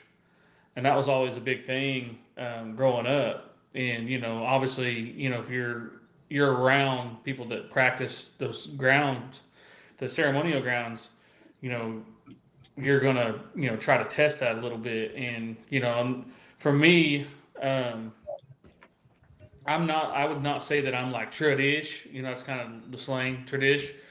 I practice a lot of things, and I do certain things that's taught to me. One thing that uh, you don't want to do is if you don't know something, you always got to ask, or make sure that you're doing it right. Because I was traveling in Arkansas uh, probably 2 years ago now, and I had to get a good kick out of it. And you guys are talking about all these different ways that this cedar is done, and they were selling bundles of cedar for like $20, and it was like get the spiritual anointment that you want. And the shop wasn't even native. It's just but they had the native symbols on it, and they like the feathers and things like that, and that I always thought that was kind of comical that everybody kind of equates cedar to being native, which I guess here in America that can be so, but I got into it probably here in the last probably 5 6 years. Um, my mom's side, she's Cherokee, and so like I said, you got to be church or ceremonial grounds on certain things, and we went church, and so for a lot of time in my life, and this is something that I'm trying to be better about is trying to learn as much as I can. That's really why I have the podcast. I talk to different natives from different nations and different things like that, and learning how to do things correctly, because that's one thing that I used to be growing up. Me and my younger brother were could speak Cherokee, could write Cherokee, and we learned those things growing up. We learned how to basket weave. We learned the traditional making flutes, making marbles. Marbles is a game that's playing chunky, doing these different traditional games, and hog meat is huge. But as I got older, you know, you kind of fall out of that. And I think it's just trying to discover who you are, I guess really is what it comes down to. You know, and I kind of went into, you know, athletics and that type of thing. And as I've gotten older, you know, I'm losing elders. You know, we lost, you know, elders during COVID. We lost elders after COVID. We lost elders due to certain things. And you know, my grandpa passed in 2021, and that, you know, had kind of really fast tracked, you know, kind of my thought on trying to get back, you know, trying to learn these things and trying to use, you know, just like I said, leave the world, you know, better than I got it. And so, but cedar is, like I said, cedar is used in, I think, sweetgrass, you know, sage, but I'm really based with cedar. And you know, it's kind of funny. I'm talking about doctored. I'm talking about doctored things is what we call it. It being doctored. So the cedar will be doctored. You know, I have a story about things being doctored and trying to heal you. I had a real bad sciatic issue my sophomore year in high school, and my aunt, who was she's Muskogee Creek, you know, she was like, let me try to help you out. Let me doctor this. And so basically she took this tube of, it's kind of funny I think about now, but it was, she went and had it doctored, this tube of this icy hot or some type of stuff that makes basically numbs out your you know, your muscle groups. And I had a buddy of mine who he never listened, man. I tell him, he was Muskogee Creek too. So I was like, dude, come on.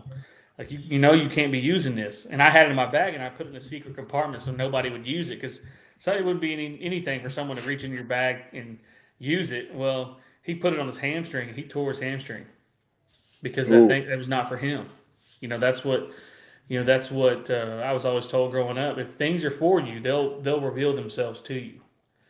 And that being doctored, and it wasn't meant for him. You know, and you know, as I've gotten older, when I graduated from high school, I believe, you know, the highest honor that you can get from an elder, and maybe I won't say highest, but you know, you can get blanketed too. You know, you get those blankets.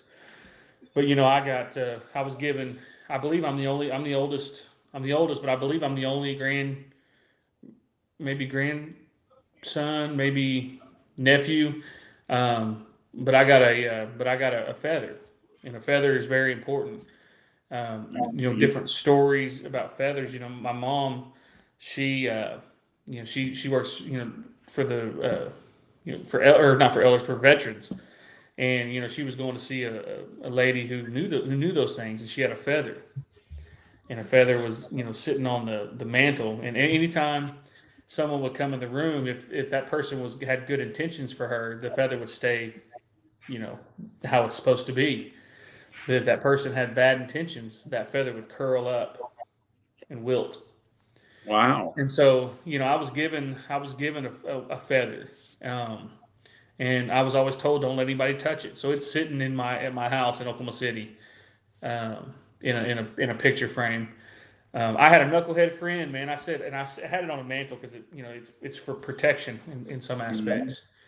And you know, he went up there and he was like, hey, man, that's a cool looking feather. And he went to grab it and take it out of the case. And I said, don't do that. And I had to like swipe it out of his hand. Oh, man. Who knows what would have happened. He was going to take it out of the case? Yeah, he was trying. Well, it was in a picture frame, one of those. Yeah. And yeah, he was like, hey, that's cool. And he was trying to take it out. And yeah. Oh, my God. Knucklehead like some people just like to cross some lines. I was going to say, like here in Mexico, one thing that we use for cleansing is, of course, Palo Santo, but there's also copal. Copal is a big thing that is used down here, which is like tree resin. What's it smell like? Oh, amazing. I cannot tell you what it smells like. It smells like copal. You can buy copal incense anywhere, but to actually get the chunks of copal, you know, and then you can put them in and burn them, kind of thing. So you need like a holder to hold them. Usually there's a lot of the local Mayans will use like a clay goblet or something like that, and then they will you know, get some charcoal, put it in there and light it up, and then they'll burn it. And it's amazing. It really gives off a lot of smoke. But I was saying, yeah, you were saying that. Sorry, the dogs here. The noises here tonight are just crazy. It's going off. The noises from there. It makes me wish I was it makes there. it more authentic, I guess. Mhm. But yeah, so like, you know, for smudging, yes, sage is a big thing, like you're saying. Cedar, another thing that we would use a lot, and this was my teacher who was a Blackfoot. She would recommend, you know, cedar, of course, but also mugwort. Mugwort was like the extra strength, you know, like you're taking a Tylenol with sage, but you want to do something extra strength, then use mugwort. The sweetgrass, what he's talking about, it's also called buffalo grass. Well, sweetgrass was used to appease the spirits. You know, it's kind of more of like a thank you for the spirits. You would, and correct me if I'm wrong, but you know, you would cleanse the house with saging, and then after you would go after with sweetgrass as like an offering. Yeah, and it's funny because sweetgrass is actually found like not just in America. It's found in like I think northern Europe and in Asia. And a lot of people believe that it was brought across the Bering Strait, and that's how it ended up in the United States, in the North America, by the natives that originally came here. But I think it could have come both ways. I think that there were several migrations that ended up, you know, being what the natives are, or, you know, their history. You know, and you're right. Whenever after you're done, and it's even called sweetgrass because it's like the nice one. It's like one of them gets rid of, and the other one is kind of like an appeasement or whatever. Yeah.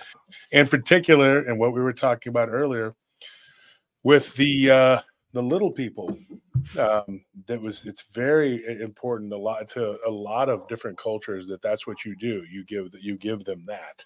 You give them offerings. If you give them the bad one, then they're going to give you the pimp hand.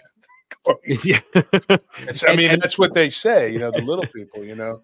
Matt, you were saying about what does it smell like? I totally forgot this. So, you know, the incense they use in Catholic, like in church, I don't like, because I was a Catholic, they use copal. That is what they use. Okay. Yeah. Well, so, I know exactly what that smells like. Yeah. Yes. But that's more of like a refined, I guess. But if you get the actual like raw, it is amazing. You know, I want to say to Tiger, when you brought up the feathers, I perked up because I had a really incredible experience at Beaver Creek State Park in Ohio, about 40 minutes where I live. I live in the Youngstown area. In fact, just a plug here real quick, just to give everyone the idea and understand what I'm speaking of. The second video I've ever dropped on Planet 412, it's you wouldn't believe what happened at Beaver Creek. At Beaver Creek State Park, I not only got an EVP of a Sasquatch, but the next day I went back to this campsite by myself, and I had some really crazy things happen. And I closed my eyes and I did positive mindset. You were talking about mindsets and going in, asking permission to be there. And, you know, when I asked permission, hey, Melissa, awesome to see a Ohio person here. One of the things that occurred the next day is when I opened my eyes, and I had them closed for a good 15, 20 minutes, right between my feet. And on my video, on my second video, I have everything. I took pictures of everything. Right between my feet, I found out was an eagle feather, a giant eagle feather. And I've been told when you're gifted feathers, that is a great honor. You know, your thoughts on specifically eagle feathers. Do you know anything about that in specifically? Yeah, so eagle feathers is part of that. There's a few other birds you could use, but usually most times, like I had somebody here recently tell me a story about how anytime they knew that they had a child that was lost, who had passed due to illness. And one thing that they always talked about, and always one thing that they always, you know, kind of like gifted each other was feathers. And, you know, that's one thing that especially if you're out in the woods and something, you know, people have said before that, you know, oh, you know, I was walking across and, you know, a feather just kind of floated down in front of me. Mm-hmm. You know, that could be anything. from somebody protecting you. Like it could be just a spirit or anything really like that. Because I know this person that was telling me this is that every time that their daughter was around, it would kind of remind her, and it would be like it'd be. And I can't remember exactly what feather it was, but it was some type of not like a dove, but something along kind of a little, or no, it was a red jay. It was a cardinal or whatever they you use it. But that feather would fall down in front of them, and Wow. it's that's one thing about about a lot of this things that I've talked about tonight is they're all loosely connected in some form or fashion. Especially with cultures, with spiritually, like it's all connected in some form or fashion, and with feathers, especially if you had something, eagle feathers is one of the highest. I would say if someone gave you eagle feather, they probably think pretty highly of you. That's what I was And told. as a form of protection, you can always also use it as you can just flaunt it. So I know a lot of people put it on their hats. Like they'll have a Oklahoma Sooners Boomer Sooner hat and have that feather on You it, did. showing off their I pride. protected it. I put it in a protective case, and Yeah, it doesn't get touched. because somebody gave that to you. That's how it's always been kind of phrased to me. Well, That it was was actually, it's a pretty common native name from multiple different tribes. Eagle feather. I mean, that's a name that you're given. Of course, people don't realize this either, and of course, there are a lot of different natives. But like, let's just say for Pawnee, for example, or Blackfoot, they in particular, your name that you're given as a child is not the name you have when you get older. Like they may call you like Stinky Beaver, when you're a kid, and then when you get older, it becomes something a little more, like a fitting of what a man or woman is.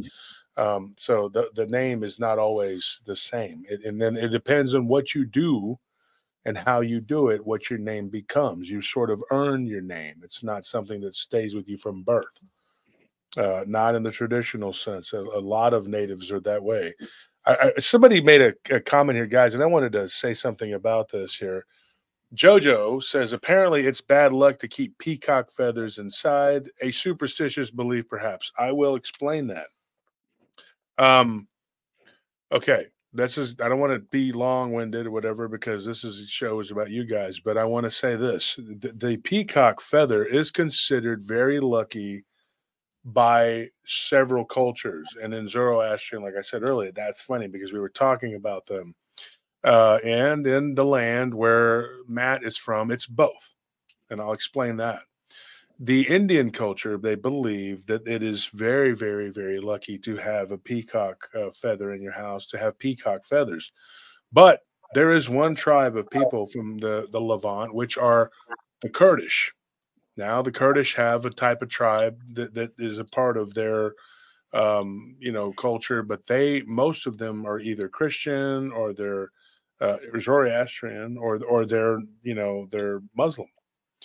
They live in like 4 different countries. They're kind of scattered. They don't have their own land, because when the European colonialists divided up the land, they didn't care what tribe was where, and so the peacock god was worshipped by the Yazidi. Now, to the average Christian or Muslim, whatever, that's considered a heretic. That's considered pagan. It's very bad. But it's even worse if you're a Christian or a Muslim, and I'll tell you why. Because the peacock god was Lucifer. But they don't look at Lucifer as the bad guy. They believe that he was gifted this world and forgiven for his rebellion by the One Most High, and he was allowed to take over this world, which kind of mirrors the Gnostic belief that Yaldabaoth created us, and then he was usurped by another deity that was actually at a higher level than him because he was not good. But he forgave Yaldabaoth and because he was ignorant, and allowed him to have control to a certain degree. This is all very esoteric and weird, but the Christians, in particular the British, when they took the ports in India, they saw these people using the peacock feathers, and they were considered all to be Hindu pagans. And so they said that anything that has to do with that is not good. So if you have those in your house, then you're a pagan, apostate, whatever. And that is something that kind of spread throughout Europe. Now, the ancient Greeks did believe that the peacock feather was a very lucky symbol.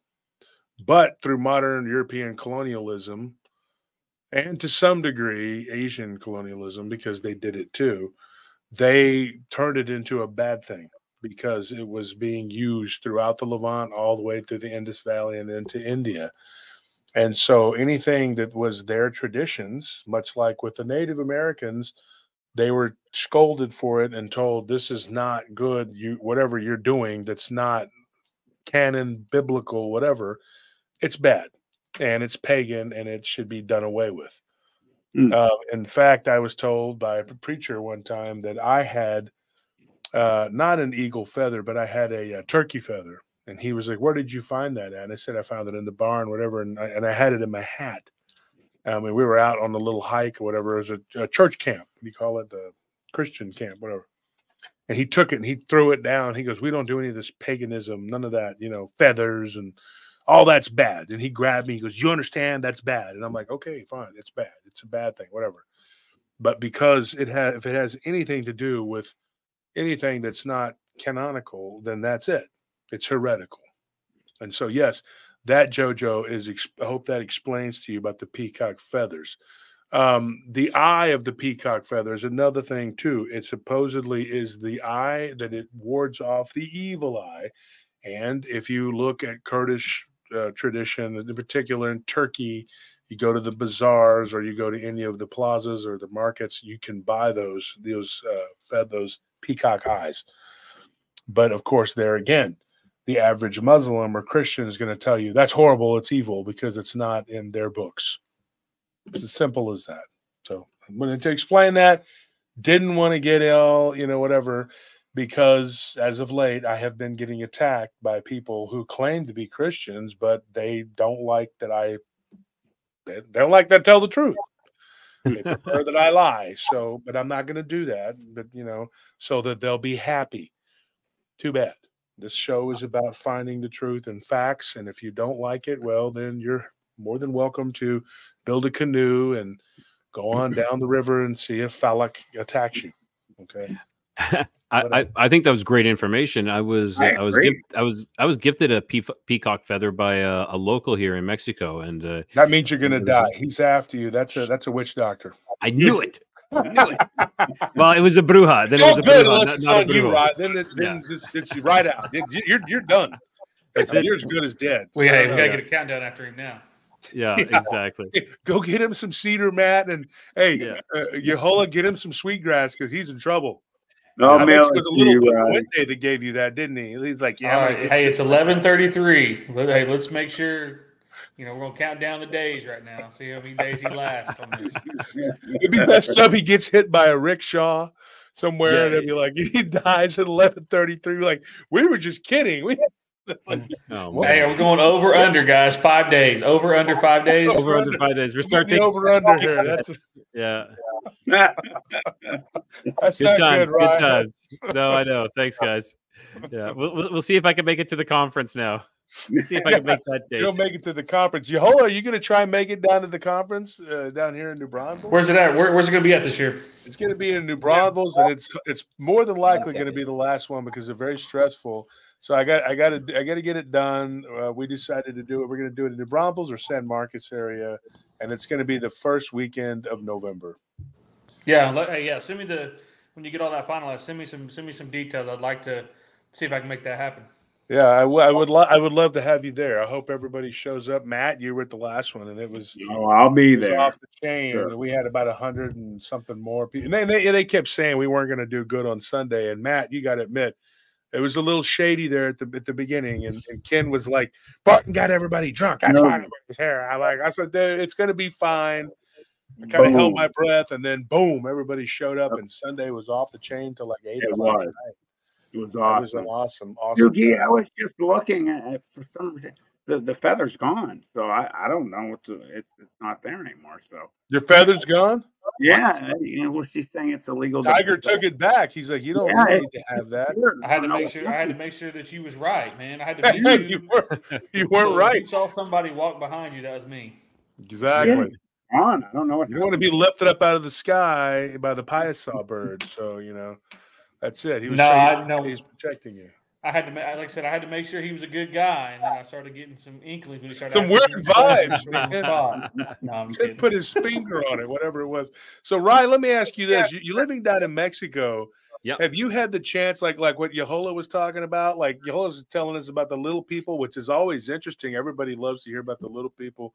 But you down in Mexico, I mean, well, have you heard about the little people, little monitos down there? So the Aleutians, right, is kind of the little people. They're not the really little people, but the Aleutians are, about 2.5 feet tall, maybe 3 feet at most. They're an elemental of sorts, and it has been stated that they're created through like Mayan black magic as well, where it's kind of like a homunculus where they're sub-nature. Yes. Yeah. And you create this, you create it out of like cornmeal, you can mold it with clay, and then, but it also takes something that I'm not going to talk about. Well, yeah, you give it blood, you give it human blood and other things for 9 days, 9 nights. And at that point it comes to life, and it will be kind of like your servant of sorts and your protector. Usually the protector of the land. I'm shaking my head like you, Tiger. And you're right. That's what they believe. I mean, Mayans, though, believed that they were nourishing, Kukulkan with their blood.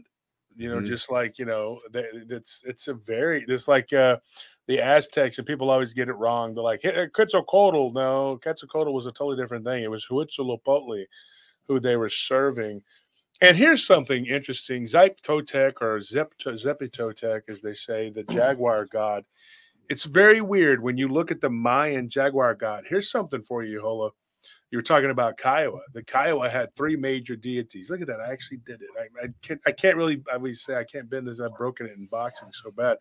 But but 3 deities in particular. And it was weird because the Comanche did not believe in any of that. They were very pragmatic. We just follow the buffalo and we kill anyone who comes into Comancheria. That is an Apache. And Apache is actually a derogatory term. And the Comanche just called anybody who wasn't a Comanche an Apache. You could be an Anglo. It didn't matter. You were an Apache. You were not supposed to be there. But the Kiowa had a very powerful deity, which was the jaguar, which was the panther, right? And on their totem, they had the crow, and the other one was a wolf. Those are the main deities of the Kiowa. When you looked at their totem, it was pretty basic. But one of the things that they did not like at all was they had a serious bone to pick with the Karankawas. And the Karankawas were considered cannibals. And so they believed that they were very evil people. And they believed that one of the things that they did, because the Kiowa were very superstitious people, when they would ingest this human flesh, they were trying to, sounds silly almost, but they were trying to make like these like little homunculus through their feces. And it's a very strange thing, I know. But you're ingesting human flesh. Now, of course, now they're saying, well, the Karankawas really weren't cannibals. Oh, they were. That's just trying to say that didn't happen, and that they were trying to show how warlike the Kiowa and the Comanche were. They attacked them for no reason because they were allies to the whites. That's not the case. They were fighting them before the white people ever showed up. But what's really weird, though, is that the idea that you can create or make something that would be your familiar and that you would keep control of it, because it has to have a soul base, which means that at some point it's going to have free will. And if it decides to kill you because it doesn't want to be a slave, because who does? That's what it'll do. And so these beings, the Mayans in particular, they had a jaguar god named Zip-Totec or Zip-Totec or Zip-Totec. Everybody has a different way to say it. And he was also a blood drinker. Like literally, that's what he did. He was given blood by his Mayan servants, people, whatever, and he would use that blood to make other animals, other types of creatures. So the Mayans got the idea for that as like that's what you do. You can create with blood because blood is the life, right? And so whenever you go and you dig deep, they both had a dog-headed deity, and of the Aztecs we've talked about it, named Xolotl. But you see how Xipe, Xolotl, it's very similar, and they both wanted blood. All of these deities had one thing in common: they wanted blood. So when the Kiowa would make their kills, they would go to the totem and they would put blood all over it, and they would put it in the mouth of the wood of the totem, and then they would dance around for hours, and they did this before war. They would cut themselves and put blood on the totem, and then for the hunt, they would take buffalo blood and they would do this. X says Xipe Totec. Yeah, it's Xipe, but Xipe Totec, Zippy Totec. I don't know how you want to say it. I've been corrected more times than I can count, and everybody's always wrong. They're always like, "That's not how you're supposed to say it." You know why? Because I read it in a comic book, and that's what the comic book says, and that's how I say it. Who cares? But that's the point, But when you stop and you look at these traditions, they all mirror one another. It's always the same thing, and it's always blood. They always want blood because blood gives life. Right? I mean, it's so ridiculous that people can't see that. I mean, yeah, it's really, really crazy, and it's blood magic. It's black magic, it's dark stuff. So that was the theory of these Alushas, is how they were created. My sister-in-law saw, now she says she saw an Alush, but it almost sounds like a gray alien. So she was about 8 years old, and out in the backyard, she saw this figure come like bounding across. She said it was about 3 feet, about a meter high.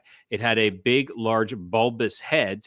It wasn't wearing any clothes, but it had the silverish skin that was glowing. It was emanating like the silverish glow.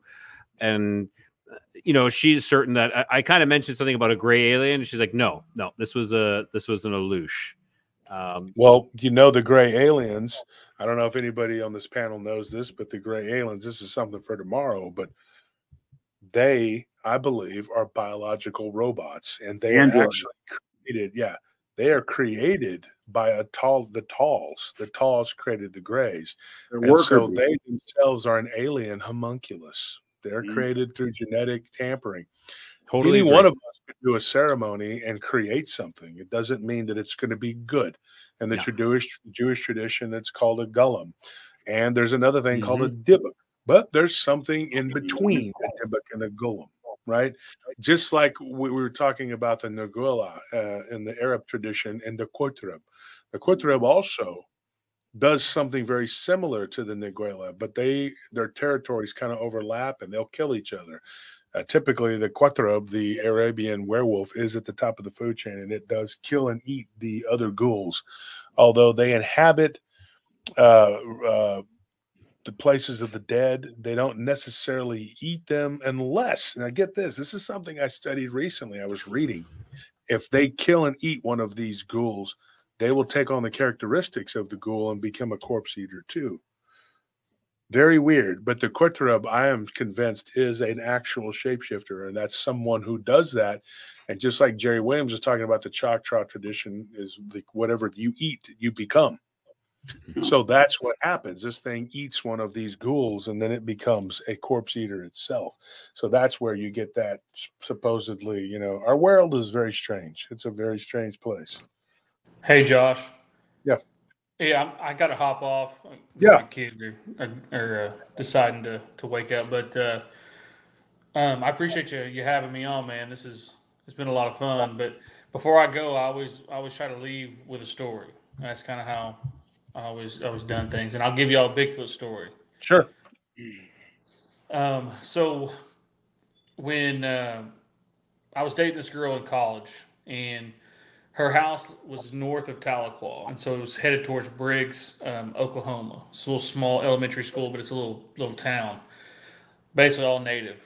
And her house basically, like, as you're headed to Briggs, you take a right and you go up basically the side of a hill, and her house sat on the edge of that hill. And she always kind of asked me, like, why are you not afraid to come out, like, outside at night? And I was like, looked at her, I said, what do you mean? She goes, oh, like, it's really creepy out there. I was like, okay, and keep explaining, okay, and her sister's boyfriend chimed in and said, yeah, man, every time I get out, man, something's following. So one night he had got out of the car. He drove up there, and it was night, and this is when he first started dating this girl, the sister, and she was like, well, here he was getting to the house, and she was like, hey, hurry up, and she already had the door opening for everything, and he could hear steps behind him, like really heavy steps. And so he ran, and he gets in there, and he's like, yeah, man, there's something out there at night. Something's going on. And so I asked her, I said, well, what do you think it is? She goes, well, she's like, and like I said, this is how she described it. But she's like, yeah. She's like, man, there's a black dude. There's a black dude outside my window that looks in my window at night. And I looked at her, I said, you live in the middle of nowhere, Cherokee Nation. The only black people in this town are on the football team, basketball team. There's compared to ratios. And I looked at her, I said, I don't know about that. I don't think somebody would be out here trying to, do something to you. And she said one night it was getting dark, and she looked out her window, and she had this big old bay window that was like the side. I mean, it was a big window. And she's laying there in bed, and her bed faces the window, so she's laying down and can see directly out up the hill, in the middle of nowhere. And she saw somebody looking behind a tree, and it kept looking at her like this and would watch her. And then she'd look at it and it'd go right behind the tree. And then this tree is a big tree. And she says, man, I don't know who this black dude's messing with me. I tried to, I was thinking about calling the cops, but he could just run off and there's nothing going to be done. I looked at her, I said, that ain't it. I said, no, that's not it. And she's like, no, what do you mean? And so then I was talking to her dad. He passed away not too long ago. And he goes, yeah, when I bought this place, there was some weird stuff going on here. And he was real bad ill at the time, so he couldn't get out and do things that he wanted to do. But they had, a juvenile messing with them outside the house. And so what he would do is he would hang out and see the car come up the driveway and then chase them. Chase the people into the house. And it was just real creepy. But I remember one night I sat out there for a minute and I could hear something. And it was like when something's trying to be quiet, but it's not quite quiet. It's just like it's on its tippy toes trying to walk, because there was the driveway, and then there was like these trees that went all the way up to the garage door. And it was, like I said, in the middle of nowhere. But you just never know what's out there. And I, like I said, man, I appreciate you having me on. It was really a lot of fun. Especially with the dynamics. All like Native culture. You see the similarities in the different cultures, like you mentioned tonight. And like I said, I'm by no means an expert. I wanted to preface that. It's just things I've heard. But Josh, I appreciate you having me on. It's good meeting you two fellas. Same here. Great meeting you. Yeah, we too. put the link to your podcast on there, War Cry Podcast. You do a good job. Everybody go check him out. He's got some great stuff, good stories, everything. And don't be a stranger. Yes, sir. Yes, sir. I'm so bad. Like, that's one thing that, I'll have interviews lined up. That's why I forgot today. I just had a lot going on. I was like, man, and I apologize if the audio, because I'm gonna listen to this back, and if the audio is terrible, I'm Josh. I'm gonna be mad because I had all my stuff ready. It's just I had a lot going on the back end, and I forgot all the stuff, and then you hit me up and said, "Hey, man, you ready?" I'm like, "Golly!" But hopefully it went all right. Hopefully it sounded fine. You did good. You sounded fine. Okay. Yeah, we got to get together sometime, and we can record, for the podcast too, because our podcast for sure, man. Like an audience. Yeah, like I said, I'm thinking I want to save you for like a year. Like, I'll be at my 2-year in November, so I may save you for that 2-year. But also too, like I said, I may hit you up, because like I said, man, you got a lot going on, but like I said, you got a good platform, and I appreciate you giving me a little bit of a boost and letting me come on and talk a little bit. No, for sure. Absolutely. Not a problem. Thanks for coming on, man. And like I said, we'll talk. And if you want me as a guest, I said this to everybody. I don't go do shows unless people are my friends. And I was telling Matt about this. We were talking about it last night. I've turned down some big opportunities because I want to grow, and I'm not trying to do it to grow. I'm trying to just grow organically. And I only do shows with people I know. So, I mean, there's no offense to anybody.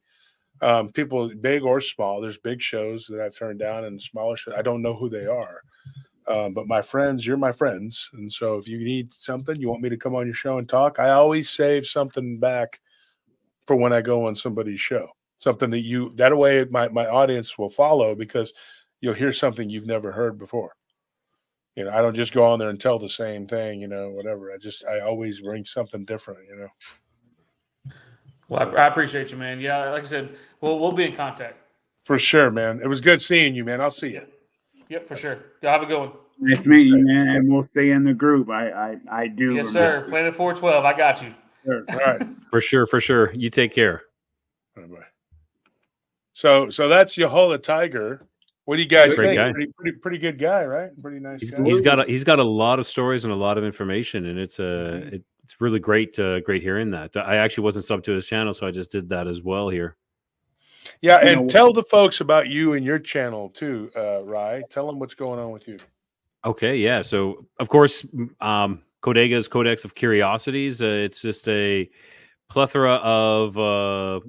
I hit all the topics. I think is the best way to say. High strangeness, UFOs, Dogman, Bigfoot, cryptids, everything like that. And I get interviews. I bring people on to interview them and talk to them about that. And every now and then I do. Every Tuesday now, Matt and myself and the Sasquatchers, we get together. We do something called the Supernatural Town Hall Sessions, where we just get together, talk about something. We had you on not this Tuesday, but the Tuesday past, so about a week and a half ago, and that was fantastic. Yeah, we just pick a topic and circle around it and see where it goes. Yeah, and the thing is, like I've talked to all you guys on and off off air, and I kind of know about who's doing what and what's going on in the world of. I am so happy, and I told this Matt and me talked for like 2 hours or something last night. It was a great conversation. Matt's a good guy, and I said this. I said I am so happy to see this new trend that's coming up, and I'm glad that I could be at the forefront of that. And I'm not going to say I started it because I don't know who started it, but I've been at it since the beginning. We're all in this together. Yeah. What I mean by that is like we're doing this. It's a group effort, and there are just some malcontents that have been doing whatever. Let them go and live on their island and be butt naked and throw spears at the planes that go over. Who cares? But the main people, the real people that are doing things, we're all in this together, and we're trying to find answers, and we're telling stories, rich history of tradition, and learning about history and different things, science and everything in between. And we're talking about alien abduction, and we're talking about ghosts, and we're talking about Bigfoot, we're talking about Dogman, because it's all connected. And of course, you're going to step on some toes, and some people's little fiefdom may be threatened because you might have some people that like your stuff, whatever. I don't really care. I want everybody to eat. I want everybody to succeed. Thank you, Kate Hunter, for that donation. I just really appreciate that. Holy Kate.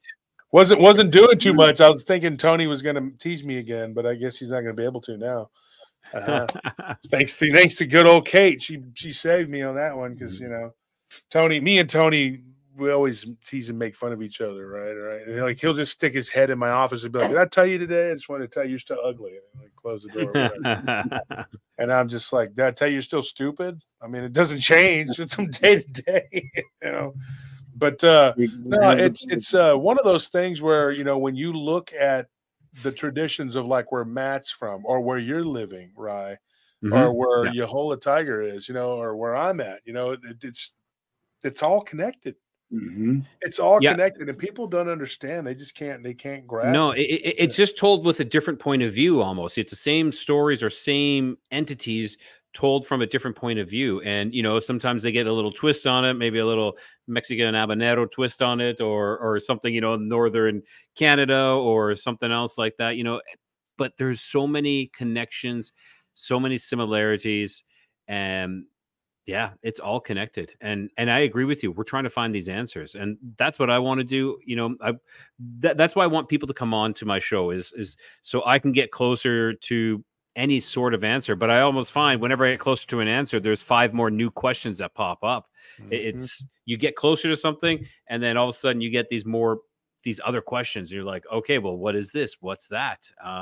It's really fascinating. It's like this enigma that we're all trying to find out, and it's like the one that I sent. I talked to Matt last night about it, and then I actually sent that to you as well. That big, huge, long-winded message last night about that one guy that I just interviewed. I have no idea. I have no idea where to even go with that. I know Matt and I kind of tossed around a couple of ideas, possibly Wendigo, Skinwalker. Don't know. It was incredible. Yeah. I really feel for the guy. Like when he was telling his story, it's a pre-recorded one, so it's going to be released at the end of April. But when he was telling his story, it's affecting him still to this day. Kind of, Matt, when you tell your story as well. And again, I don't mean disrespect by saying story. I think we pass on our oral traditions through stories. So that is what these are. But yeah, you can tell that this has affected this individual greatly, and trying to find him at least some sort of sense of direction to look into, because he has no idea where to go. You know, the doctors were telling him, "Oh, you're just sleepwalking." Like, and here's some drugs. You're just sleepwalking. That's it. What kind of answer is that? That's an inside the box answer where they're not able to. Modern medical science. I mean, and everything goes back to a magic pill. I mean, it's like the song, one pill makes you larger, one pill makes you small. The one that mother gives you doesn't do anything at all. I mean, I don't have any idea what I'm talking about, so I'm just going to give you this medicine. Maybe it'll help. Yeah. You know? Whatever, you know, and doctors will actually do this. Thank you, Eve, for that donation. Very, very appreciated tonight. Like I said, we are trying to get the money together to buy some camera equipment, and we want to get some things. And here's another thing too. I go on to Amazon and I look up hiking shoes because I realize I don't really have a decent pair of hiking shoes. I did. But I don't anymore. And so to go out into the different places we're going to go, I looked up hiking shoes, and I'm like, they went like over $100 for a pair of hiking shoes. I'm like, are you kidding me? Like, I mean, what do these things do? Do they transform into something and do something else special that we don't know about? Can you take it off and let it go hunt for your food and bring it back to you like Ravage from the Transformers? Like, I will say, in defense of that, I bought a pair of hiking boots, probably about $160, $170. That's what I'm talking about. But I bought them in 2000. Okay, I'm still using them to this day. They are just starting to, like, maybe I might have to get them resold. But and I wore them throughout the whole world. Like, I went hiking in Costa Rica with them. I was in New Zealand. I was, everywhere throughout the world wearing these boots, using them a lot. They paid for themselves over and over. Yes, they did. So sometimes I do say it's worth spending a little extra money, but other times, some things you can definitely cut corners. Well, and a Left Prime says all shoes cost like $100 now. Not necessarily. I've gotten a few pair of shoes that weren't super duper expensive. But I go through shoes, unfortunately, because I weigh 378 pounds. I was just gonna say, Josh, you and me, like, we're bigger guys, so they're me too. Don't count me out, man. I was before I moved to Mexico, I was 310. So wow. Oh yeah. What do you weigh now? I haven't weighed myself in a while, but I would say I'm about 250, 240 in around there now. So you know how he lost all that weight, man. He just drank a lot of water down there. Yeah, that'll do it. Took care of it. He was like, wow, the whole time. Exactly. All I needed to do is Montezuma's Revenge. And that happened to me in Guatemala. We were in Guatemala, and it was in the middle of the night because we adopted my daughter Amira from Guatemala. And we were there, and it was 4 a.m. in the morning, and I just didn't want to wait for them to bring up bottled water. I made a mistake, and I drank water from the tap. Oh, I ended up in the hospital when I got back home. I was so dysentery sick. like crazy. Oh man. It Oh was man. horrific. Yeah, Dude, never. so will I did you knew though, right? The consequences of it? Did you Yes, not but know? I just went Oh. to You're sleep lucky and you started. didn't get cryptosporidium, because It that's another was thing that dwells in the horrific. water down there. Oh, People don't realize how bad some of the parasites are. And I say parasites, it's not the bacteria and the viruses are one thing too, but Yeah. the parasites are really bad. And and it here's took a another couple of thing. days. So Well, it hit. people don't realize this because they don't filter the water out correctly. Like when you drink it, you're also drinking medication. That you don't know what you're drinking. I've heard people get drinking water. When I was down in Monterey, I was spending some time down in Monterey because I had to. Well, it doesn't matter, but I was down there. Let's put it that way. And people were, got high, kind of like, they felt all weird and kind of were like, well, I don't know. I drank some water. It was one of my brother's friends. Mhm. And that guy was a real idiot anyway. And he was like, I feel kind of whatever, And I said, yeah, because they don't filter the water here. So you're probably drinking people's medication. Yep. You're drinking basically, who knows what you're drinking, And when people don't understand, when you say drinking medication, like some people will do many things. They'll flush their medications down, or when you take the medications and you go to the bathroom in the toilet, any like stuff that you don't actually your body doesn't take in, you're expelling it. You're expelling the medication through that, and yeah, you're absolutely correct. And also a little bit of fluoride as well too. That's always in there. Well, down in Mexico though, it's not like in America where they give you the fluoride. Like here, they put fluoride in everything because they want us to be dumb as hell.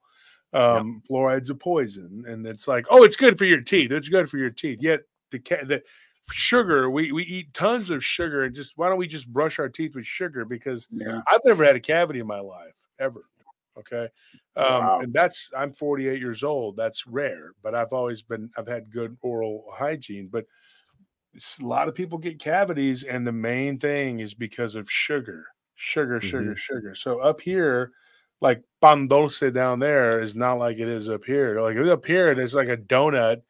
And like I had gone almost 2 years with eating very little sugar. I had lost over 100 pounds. And so we went out and I ate a bear claw. Ooh. And I'm not joking. We were like at a donut place, and then I got a bear claw and I ate it. And I was like, oh, whoa. I was like, oh boy. And I felt like I was in space. I mean, wow, it was unbelievable. And I couldn't believe how sweet it was, But then I went to the Mexican bakery. What's the one with the tacos where you can get them late at night? What's that place called? It's called Maria's, or what was that place on South First? It's on South First, but anyway, Maria's. yeah, it's called what is it called? It's a really good place, and they're not as sweet. And it's they use more of the natural sugar. They're using like the cane sugar, the natural sugar. They're not using like that high fructose corn syrup and all that other. They like to use like what turbinado sugar. I love turbinado sugar. I love it. It doesn't, and it it doesn't, and like just like you, Matt, like your culture, the Lebanese culture, the Mexican culture, they don't put a lot of sugar in their desserts. Like the baklava doesn't have, and so when you eat some of this. It's just a lot of bread. It's mostly carbs, but it's not a lot of sugar. And so when you're used to that American like donut, and you eat, so I have a friend who's Cambodian, and a lot of cultures will come to America and they'll find a niche because somebody in their culture will have that, and that's what. So the Nepalese are starting to take over the gas stations and convenience stores from the Pakistanis, who are now moving into different types of business. And hotels and things like that. And I always get along with them because I know about their culture. I know about Kathmandu, which is in Nepal. A lot of people don't even know that. And I know a lot about their traditions. So I can always, like, we got to be good friends with the people that run the store next door. And of course, you have all these different cultures. The Cambodians have started to open up donut shops. Like everywhere around here, they're owned by Cambodians. And so when I talked to them, I got to know one of them pretty good and be friends with them because I was working as an assignment that was kind of rough, so I had to kind of take it over. So in the morning, I would go in there and I would get like this the least sugary thing they had, which was actually a Cambodian, like a little stick looking thing, and it was a Cambodian treat. And I said, I don't want a lot of sugar. And the guy was like, okay. He's like, we have very little anything American that's not, but we have this Cambodian treat that is just like got a little bit of glaze on there. And so it was just enough to make you feel like so you weren't eating a bunch of sugar. And so then we started talking. I got to know the guy, and he told me, he goes, man, Americans just love sugar. He's like, it's unbelievable. He's like, in my country, we don't eat this much sugar. I mean, the donuts, he said he had tried to cut some of the sugar down, on the donuts, and they noticed it. And his clients were coming in and going like, these donuts just aren't sweet enough. And he's like, I'm putting a pound of sugar in these donuts. Like, how can you not notice that? So yeah, it has gotten so ridiculous. I mean, it has just gotten so ridiculous. Some of the things that are going on, it's just like, I just can't believe how addicted we are. Sugar and salt. Sugar is one of the biggest addictions around. It is crazy. And like I'm literally going on a no sugar diet right now. It's been a month now where I am I'm doing keto and carnivore, so it's called ketovore. But I cut out all the sugar, and I will say that craving in the first week it was pretty strong. But you're saying, like one of the reasons why I did lose a fair amount of weight when I moved to Mexico was I am positive it has to do with all the preservatives that are in the food in Canada. Like you have all these preservatives, and everything is processed. But you come down here, everything is made from scratch. People are making everything just from the basic ingredients. They're making it all from scratch. Granted, there's a Burger King or, there's Church's Chicken or something like that. But I can go down the street over here. I love Church's Chicken. But I can go down here and I can get the chicken El Carbon, and it's 10 times better than Church's Chicken, and it's cheaper, and it's just like right then. They just butchered it the night before and cooked up, and it's delicious. Yeah. Churches is big down there in Mexico. They have them all over the place. I miss Churches. It is ridiculous. There is, like, I'm not kidding you. There is that and Little Caesars Pizza. There is lineups out. Like, people are sitting in their cars. Like, there is, like, at least when you go by, we'll say during rush hour, dinner time, there's about 15 to 20 cars in the drive-through waiting to go through. They're lined up right on the main road. You go to Little Caesars Pizza, and it is packed too. But I'm thinking Little Caesars is packed because it's so cheap. You get a pizza for like 100 pesos or 180 pesos, which is fairly inexpensive, and that's why people are buying it more, is because you don't have as much money. What is the peso down? Is it still? It's like 8 to 1 or something like that. What is it? So the peso 14 to 1, but I thought it went back down because of our inflation. No, it's like 17. So 17 pesos, okay. So 17 to 1. But the peso is rising again because I watch it almost daily for the Canadian dollar because I still want to transfer some Canadian money back down, and it's going back up. Like, I mean, like the peso is going up and the Canadian dollar is losing ground again on it. So it's big time. I noticed that. Yeah. When we first moved here, it was at its highest. Oh, sorry, go ahead, Matt. You guys have pollo campero in Mexico. That's what they have all over Guatemala. It's their fried chicken. It's their KFC. One thing we'd be going back like to America, and anybody coming from, it'd be so weird. You get a plane full of people, and at least 3/4 of the plane would have boxes of this pollo campera. And you get sick sometimes having to smell the whole plane smelling like this. But yeah, that's huge down in Guatemala. Is pollo campera. They love that chicken down there, man. Well, Guatemala is lucky to have anything, from because they had a 30-year civil war that they were fighting against the communists. And part of that fighting, and people don't realize this, was in southern Mexico and in the hills and mountains of Mexico. there was a communist stronghold that was there for 50 freaking years. And Was that the eventually, Zapotekas or Zappa? yeah, that is one branch. Yeah, yeah, and they were calling themselves like the Brown Party and all this other stuff, you know. And it was all like, you know, Raza and La Primera and all this whatever. But in reality, I mean, they weren't really. They were actually. They ended up becoming mercenaries. And then, of course, during the Guatemalan Civil War. Do what? There's a lot of dangerous areas down there. Oh man, I'm telling you, Guatemala was one of the worst places you could go at one point. Oh. And then you had the what are they called from? We were talking about them the other day from Colombia. They were the FARC. FARC was down there, and they were all over Guatemala. I was in Guatemala at one point. I went down there, and it was pretty sketch. There was a lot of stuff going on. We stayed when we were adopting Amira. We stayed at this one, you know, because in the downtown area they have the nicer hotels. They're very Americanized. They want the Americans staying in the safer areas, and they're kind of, you know, put together.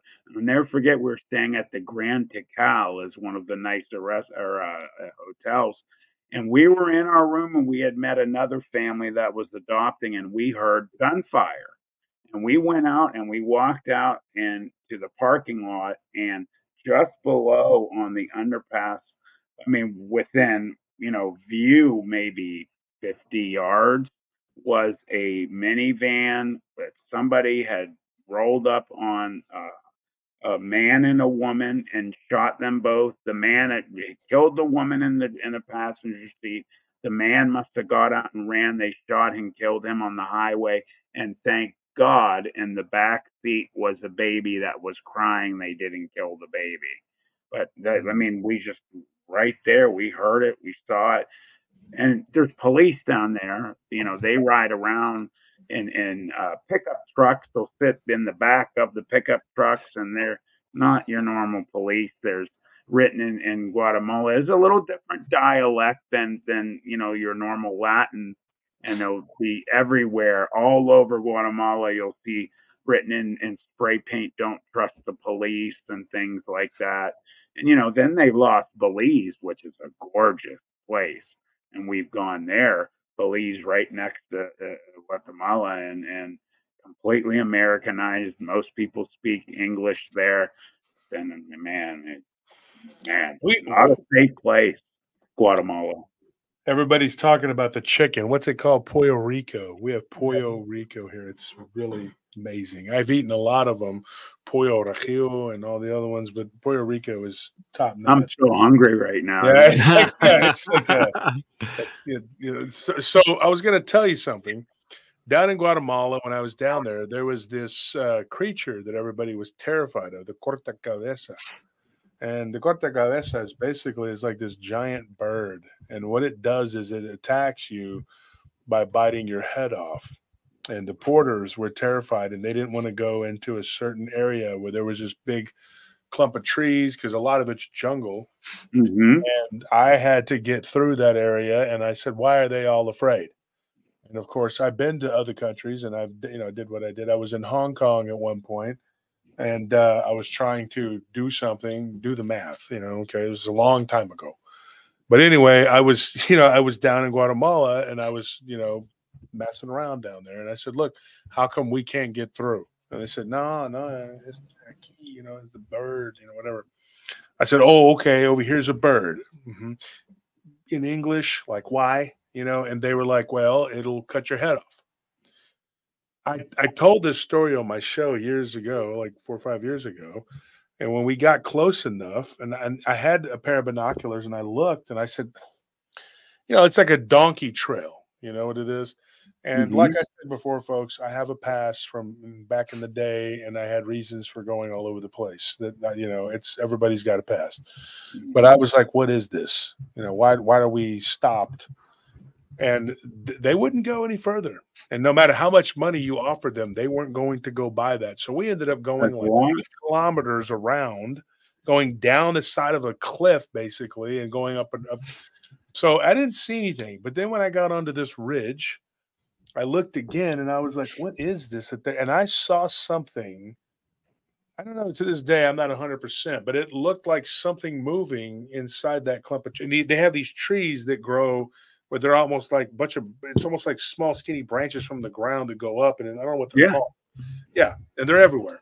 And so there was something in there. And I was like, what is that? And it looked like a giant bird or something. And so when I described the dimensions of it to this guy that they called Juan Jefe, and I told him, I said, Juan, you know, what is this? You know, and he said, that is the corte cabeza, and it is, but that is a baby. And I was like, baby? That thing's about 5 foot tall. And he said, yes, it's a baby. And I said, okay. So I said, well, where are the parents at? And he goes, oh, you know, up in the sky. I'm like, oh, great. So, you know, I'm like, really? So they're just up. He goes, yeah, they look for food, you know, and I'm like, okay, this isn't a good thing, you know, and I'm like, well, we got to get out of this valley. There's a lot that they go that far around. They won't accept mine. I mean, that tells you everything right there. Well, and the thing is, we could have, you know, fired on these things, but the thing was, the reason they didn't was because the parents of this thing, because they have parents that mate supposedly. And you're not going to find this in any naturalist books or anything like that, because there's no words for it. Just like what he was talking about, the Aleutians, you're not going to find anything in any books about these homunculus things. But they exist, I'm telling you. And so if you would have shot that creature, these things would have come down and like caused a bunch of problems. And so they live in terror of these things, you know, just like, you know, in some places the chupacabra is a big joke, and then in other places out in the middle of nowhere, the chupacabra is a very real threat. If you go into the inner cities, they're like, chupacabra, chupacabra, it's a big joke, blah, blah, blah. But then you're out in the rancheros, and it's like the chupacabra is not a joke. It's something that attacks our animals, and it will kill you. And it's a vampiric lizard alien looking creature. So yeah, that where you live, they don't believe. No, the chupacabra here in this locale, like in this in the peninsula, is a joke. People think it's a joke because it must not be in this area. But everything's a chupacabra, though. True, true. But you talk about Aleutians, though. Just about everybody has an Aleush story, you know. Like I said, my sister-in-law, my other brother-in-law, he has an Aleush story as well, you know. And they were staying out on some land, and they're outside. They could hear them outside. You know, these sounded like children playing outside at like midnight, 1 a.m, and so they put out an offering, a plate of food of offering, you know. Are they the ones you also leave tobacco and sour milk for? Is that the illusion? That I have not heard that. Like I know tobacco is a native. Like you won't find tobacco, from what I've learned, here in Mexico as an offering, because that wasn't around. But no, it's corn. Actually, corn is more of an offering, because that is more local here. So that's what you would be offering. But everything now, it doesn't matter. You just offer them candy and everything. It doesn't. Right. Yeah. Like everybody loves sugar. Yeah.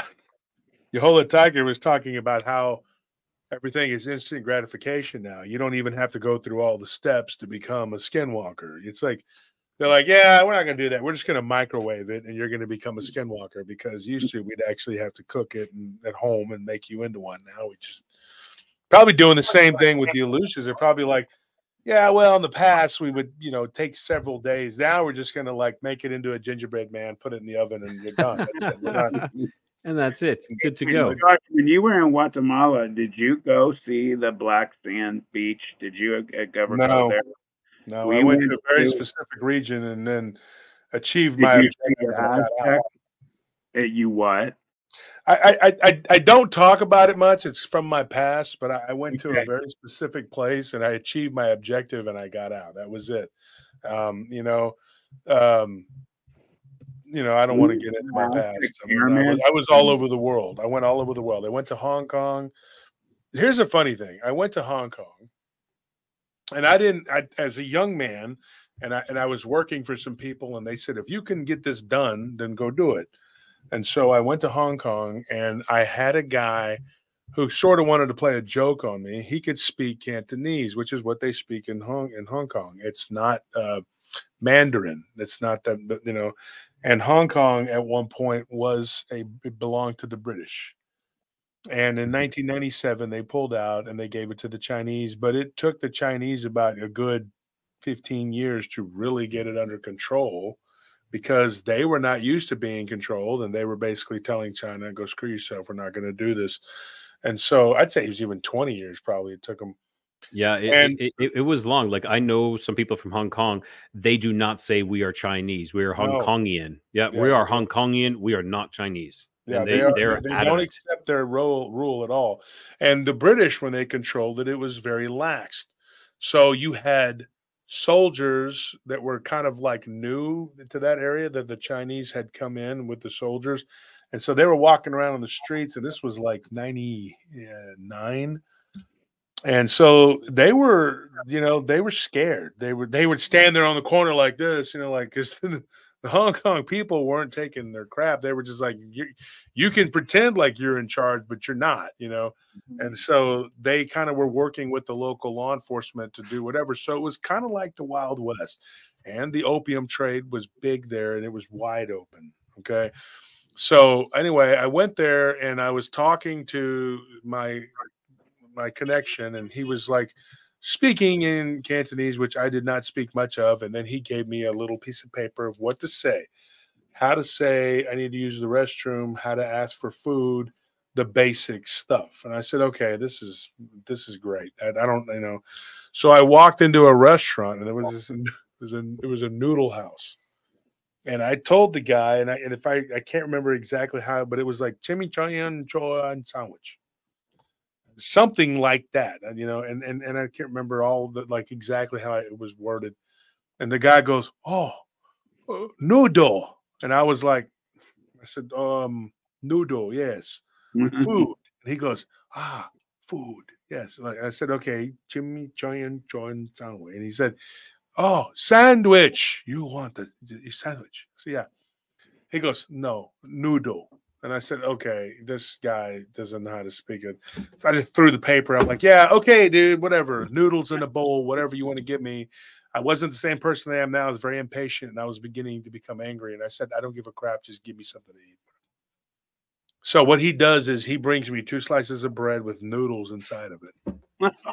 He puts it on the thing, and he goes, noodle. And he's probably so proud. Yeah, and I was looking up at him, and I said, and I was like, this, I was like, disgusting. And he goes, oh, next time order in English. And so he walks off, and before I could even register what he had just said, I was like, wait, what? The guy just spoke perfect English to me. So I pushed my seat back, and my friend's sitting there laughing his ass off at me. So I go over to the counter, and I said, excuse me. He turns around, he goes, yes, like he's being, you know, whatever again. Facetious, yeah. Yeah. And I said, okay. And I made this goofy comment, and I said, okay, I get it. All right, I get it. I said, you speak English? He goes, yeah. Most of us do. He goes, most people, you just, you know. And I said, how is that? He goes, because the British controlled this place for a long time. But under the British, though, they had a lot of their own autonomy. It was like, they kind of like held sway only over like really serious matters, but there was like Canada and the monarchy. Yeah, it was like they held sway, but you could kind of do what you wanted. And in the back alleys and in the whatever, you were, you know, big and bad enough to get away with. The underworld was big, you know, and they would just pay those British, you know, officers off, and they'd just be like, do what you want, we don't care. It was an assignment they wanted to be on anyway, halfway across the world, you know. And so he said, yeah, we speak English here. Most people do. He goes, and if you'd have just come in and said, do you speak English? I would have said, yes, sir, I speak English. And I would have told you, we don't make sandwiches here, but there's a place about a block down that makes a sandwich. And he goes, you're asking for a sandwich? And I said, well, I'm asking for a sandwich because the guy that gave me this paper.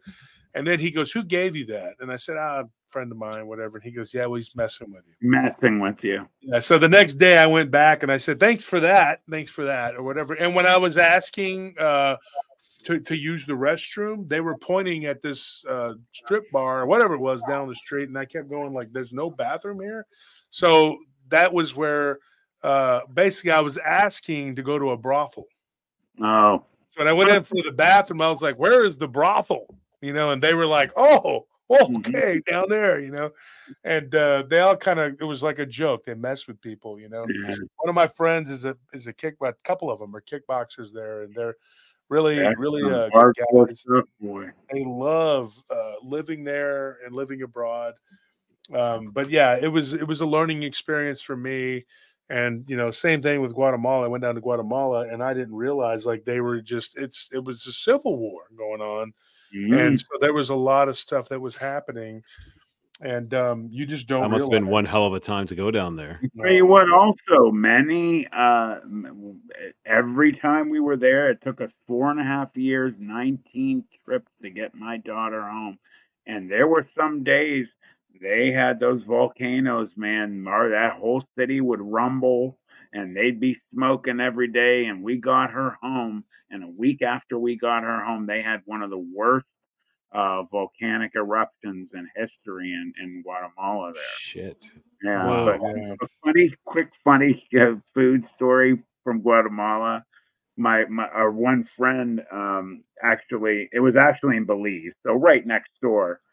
We went. He was the national basketball coach for Belize, and we went, and he was playing baseball. We said, "You want to come to a baseball game with me?" He's American.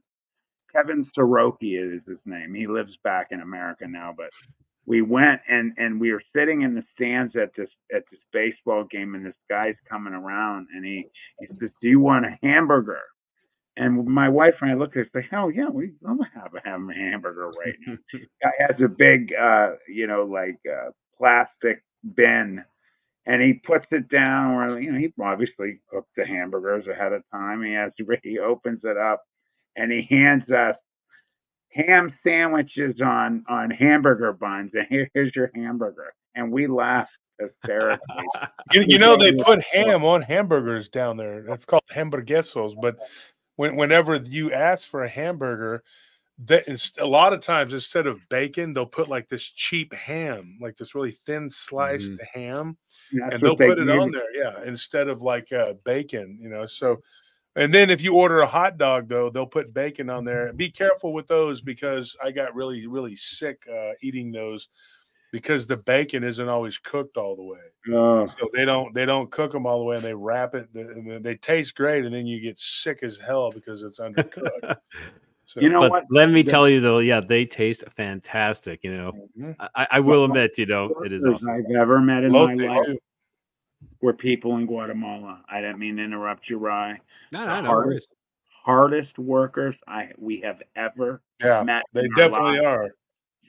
Hard workers, multilingual, as you were talking about, and these people bust their butt and are the nicest, most polite human beings on the planet, and they barely make any money there. So you were talking about, realize though that most of the world speaks at least 2 languages. Yep. Because English is the predominant language on the planet. That's no lie. And so most cultures have to learn their language and English. Go ahead. So I don't know if you know, like I'm an English tutor, so I tutor people to learn English, and some of my students are hilarious. My one Brazilian student, she had a joke for me. She said, "You know what's the #1 most spoken language throughout the world?" And I was like, I don't know. Is that Mandarin or something like that, or is it possibly English? She's like, no, it's bad English. That's the #1 most spoken language around the world. I'm like, English is also so hard for people because we have so many slang terms. Well, always say but it's because the English language is sometimes phonetic and sometimes not phonetic at all. Like let's say you do in Spanish, everything is phonetics. It's easy in that way too. But in English, you got the words like red, like the color red, and I read a book, and then I read a book, and then it's like reeds that grow in the water. It's a mess. It's a mess. And we've also adopted like ciao. Down in Mexico, they like to say ciao. Yep. But that's actually, it's Chinese. And so whenever because of the crossovers, and that was given to them by the French, because the French at one time, Indochina and everything just got spread around. The Lebanese typically speak at least 2 different dialects of Arabic. And they also speak, if they're from here, they speak English, but then they also speak French, because it was at one time colonized by the French. And in particular, the Ivory Coast, which is a French colonized, it was colonized by French-speaking Lebanese. So there is a large community of Lebanese. And then there are Lebanese who speak French. They speak at least 2 or 3 different dialects of Arabic. Then they speak English. And then they'll also speak whatever South American country they're in particular. Oh my gosh, the one where Shakira's from. What's the name of the country she's from? Colombia. I'm not sure where she's from. Colombia. There's a large contingency of them there. Whatever you call it, a community of them. I say contingency, community. And it just shows you how lazy Americans are too. And I love where I live. I love America, but my God, we're so small-minded. Just want to know English.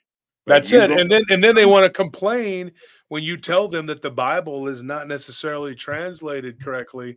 They lose their damn mind.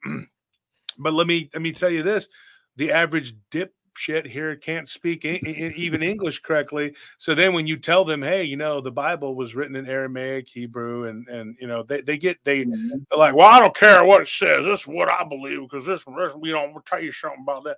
And you're sitting there going like, that's the problem, dumbass. You don't, because you're not, it's not translating right.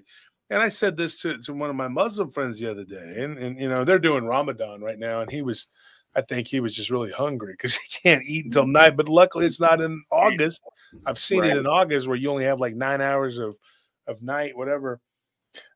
Here is the problem, and I told him, I said, you don't speak Arabic, and so your translations of the Quran are incorrect. And he got upset. He didn't like what I said. No, this is the word of God. It's the absolute word of God. I said, okay.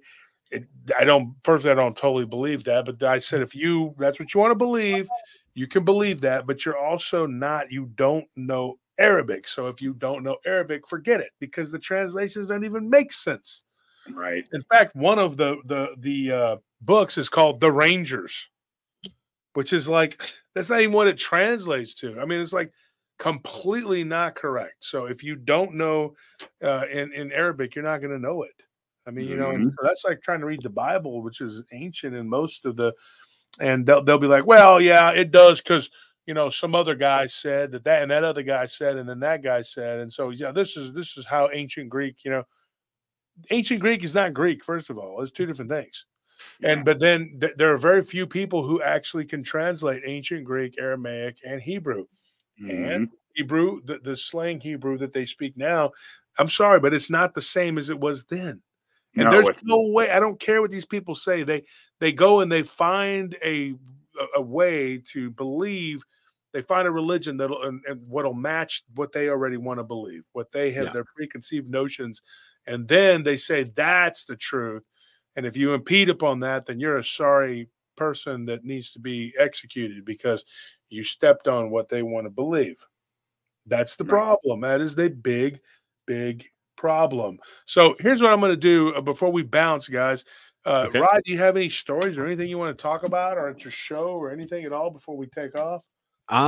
No, I don't have really anything. I'm good, other than I'm really looking forward to next week's episode dropping. That's the Disneyland portals and time travel. So it's a must listen. Like I don't know.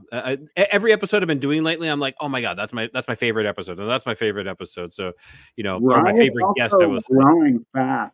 Just to say, his numbers are growing fast. And I thank you both for that. I really appreciate the help of both of you guys. And of course, all our viewers here, as well. Whoever has subscribed, I really, really appreciate that. And it's, I'm definitely see things turning in the right direction. And, I've been approached by a couple people to do some advertising for them as well. So things are going really well. I got to be careful of that one because I want to make sure it aligns with my my, I don't know, what am I saying? My beliefs, my goals. I don't know, something like that. It's too late to really think of that. You're doing a good job, Rye. But we're talking about weird food there. When I was traveling in South Korea, they have these things, these big, huge bins, like these big, not bins, but big, huge pots all on the sides of the streets. And they're always stirring these things. And I remember I was walking by them so many times and it looked like pecans. It looked like pecans in almost a molasses sauce. And so finally, one day I was brave enough, and I was pointing at that because I don't speak any Korean. And they're like, you try? And I'm like, sure, why not? So they gave me one on a toothpick, and I tried it, and it was like eating a mouthful of dust. It was terrible. And I went back to the hostel later and I was talking with some other people. I'm like, man, I tried this thing. I have no idea what it was. Oh, they're like, oh, that's silkworm larvae. So you were eating silkworm larvae. I was like, okay. And then whenever you go out on the street, that's like all you smell. And I was like, it was terrible. That was my great experience in South Korea. Yeah, just thought I'd pass that one on. But I just got to. What's that there? I had a nurse who's originally from South Korea, ironically, when I was just in the hospital. So sweet. And she talked about the food, and she's like talking about how hot her and her husband's American, that he actually eats even hotter food than she does. She's like, I can't even hang. She's speaking broken English. Yeah. And she's like, I can't even hang with my husband. She's like, I keep telling him, you're going to get sick someday. You're going to have stomach problems. And Korean food is spicy. Like people don't understand. I know I was when I was in South Korea, and I was having some of the Korean barbecue, and I was like, just like pouring sweat. And after that, I was going to Thailand. They're like, oh, wait till you get in Thailand. It's much hotter. And I went to Thailand. Oh, yeah. But no, I actually found South Korean food much hotter than Thai food. Really? Because Thai food can it'll scorch you, dude. Inside and out, right? Yeah, I'm good on that stuff. I like to taste my food without sweating. But like the more and more I eat here, the more and more I am, getting used to the Mexican spice. Maybe not so much the habanero, but my father-in-law makes this habanero oil sauce, and it is amazing. So it's really good. But I just want to say again, Josh and Josh, thank you so much for having me on. Matt, thank you as well, for being part of this.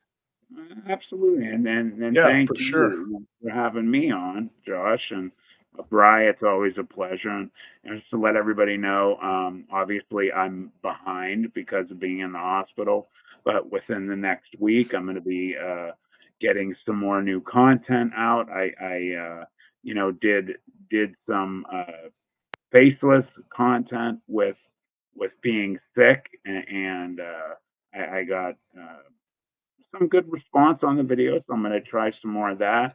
I'm going to get my regular stuff out, get some of my editing finished, and I have some really killer interviews that I have not gotten out yet. I need to get those out.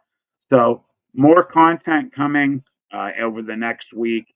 Starting to slowly heal and get better and feel better. Thankfully, I'm not getting any more temps at night. So just looking forward to keep rolling.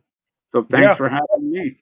Yeah, and so the folks that are still in the chat, we got 450 or something. It's not like what we had, but let me ask you guys something. Do you guys like this Friday format? Because I know that people were saying that there were some things they would like to see where we could see the guests, and because we just would talk to them, And so in order to do that, though, with StreamYard, I can't have Mushu and Anthony on the other side.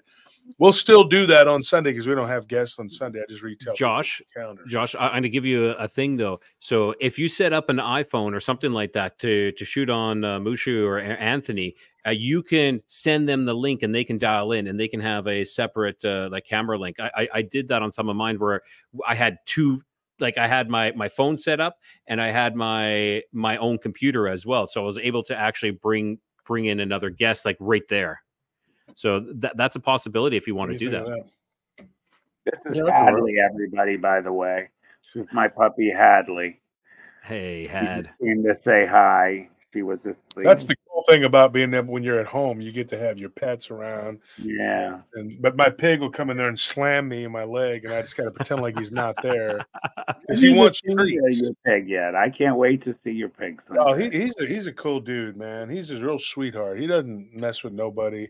You know, if he wanted to, he could be really. He could tear. There's a dog we have, Beans. When she was a puppy, everybody see pictures of her, and I pick her up sometimes and show the camera. But she is become a terror, you know. And I had to like discipline her and make her stop being mean because she would try to bully the other dogs, and then she bit the pig on the face. What? Yeah, it made him bleed. And we just hear him screaming, and I go in there, and he's like 3 times her size.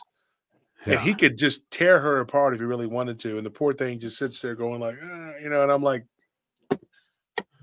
whoop her ass. I mean, she's like biting you, you know. Yeah, exactly. But I'm glad he doesn't because, you know, he could hurt her, but he won't fight back on her. He'll push her away from him, but he won't.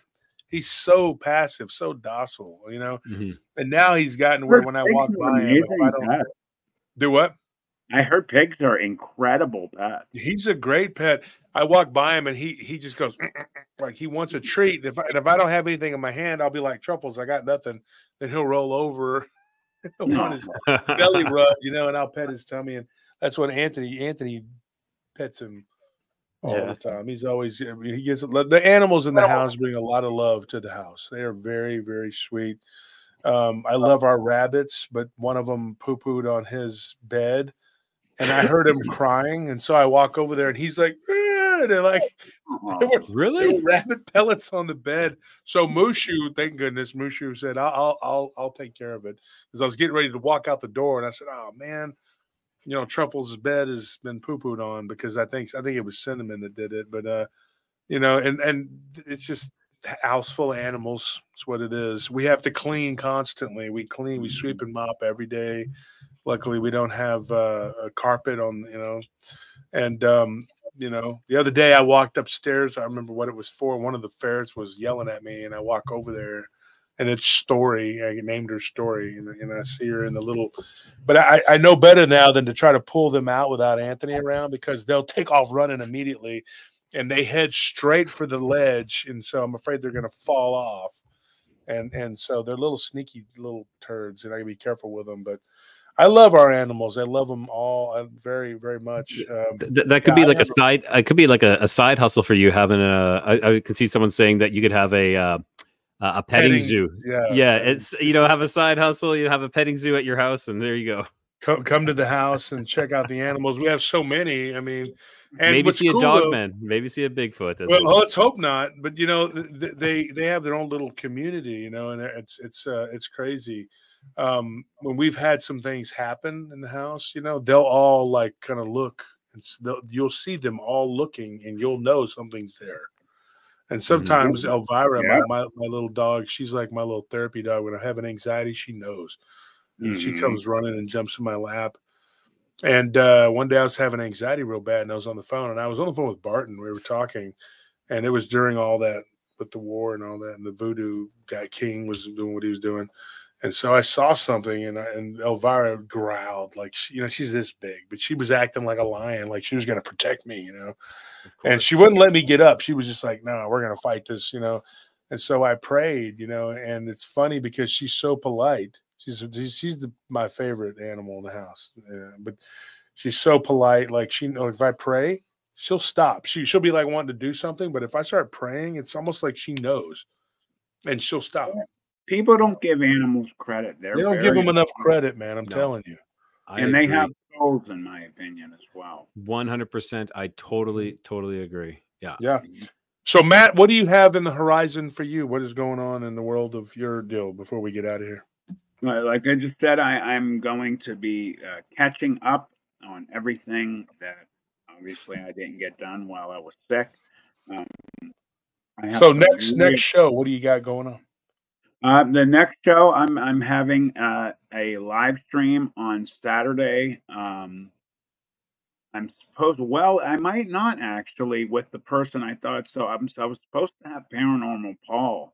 I wanted to have him on and help him out, but he's not sure if he can make the time. If he has a show on at 9, he has a guest, and he was hoping I can move back from all the way till 7:30. But the problem is I have a recording with somebody else as well, who I've put off for weeks because I've been sick.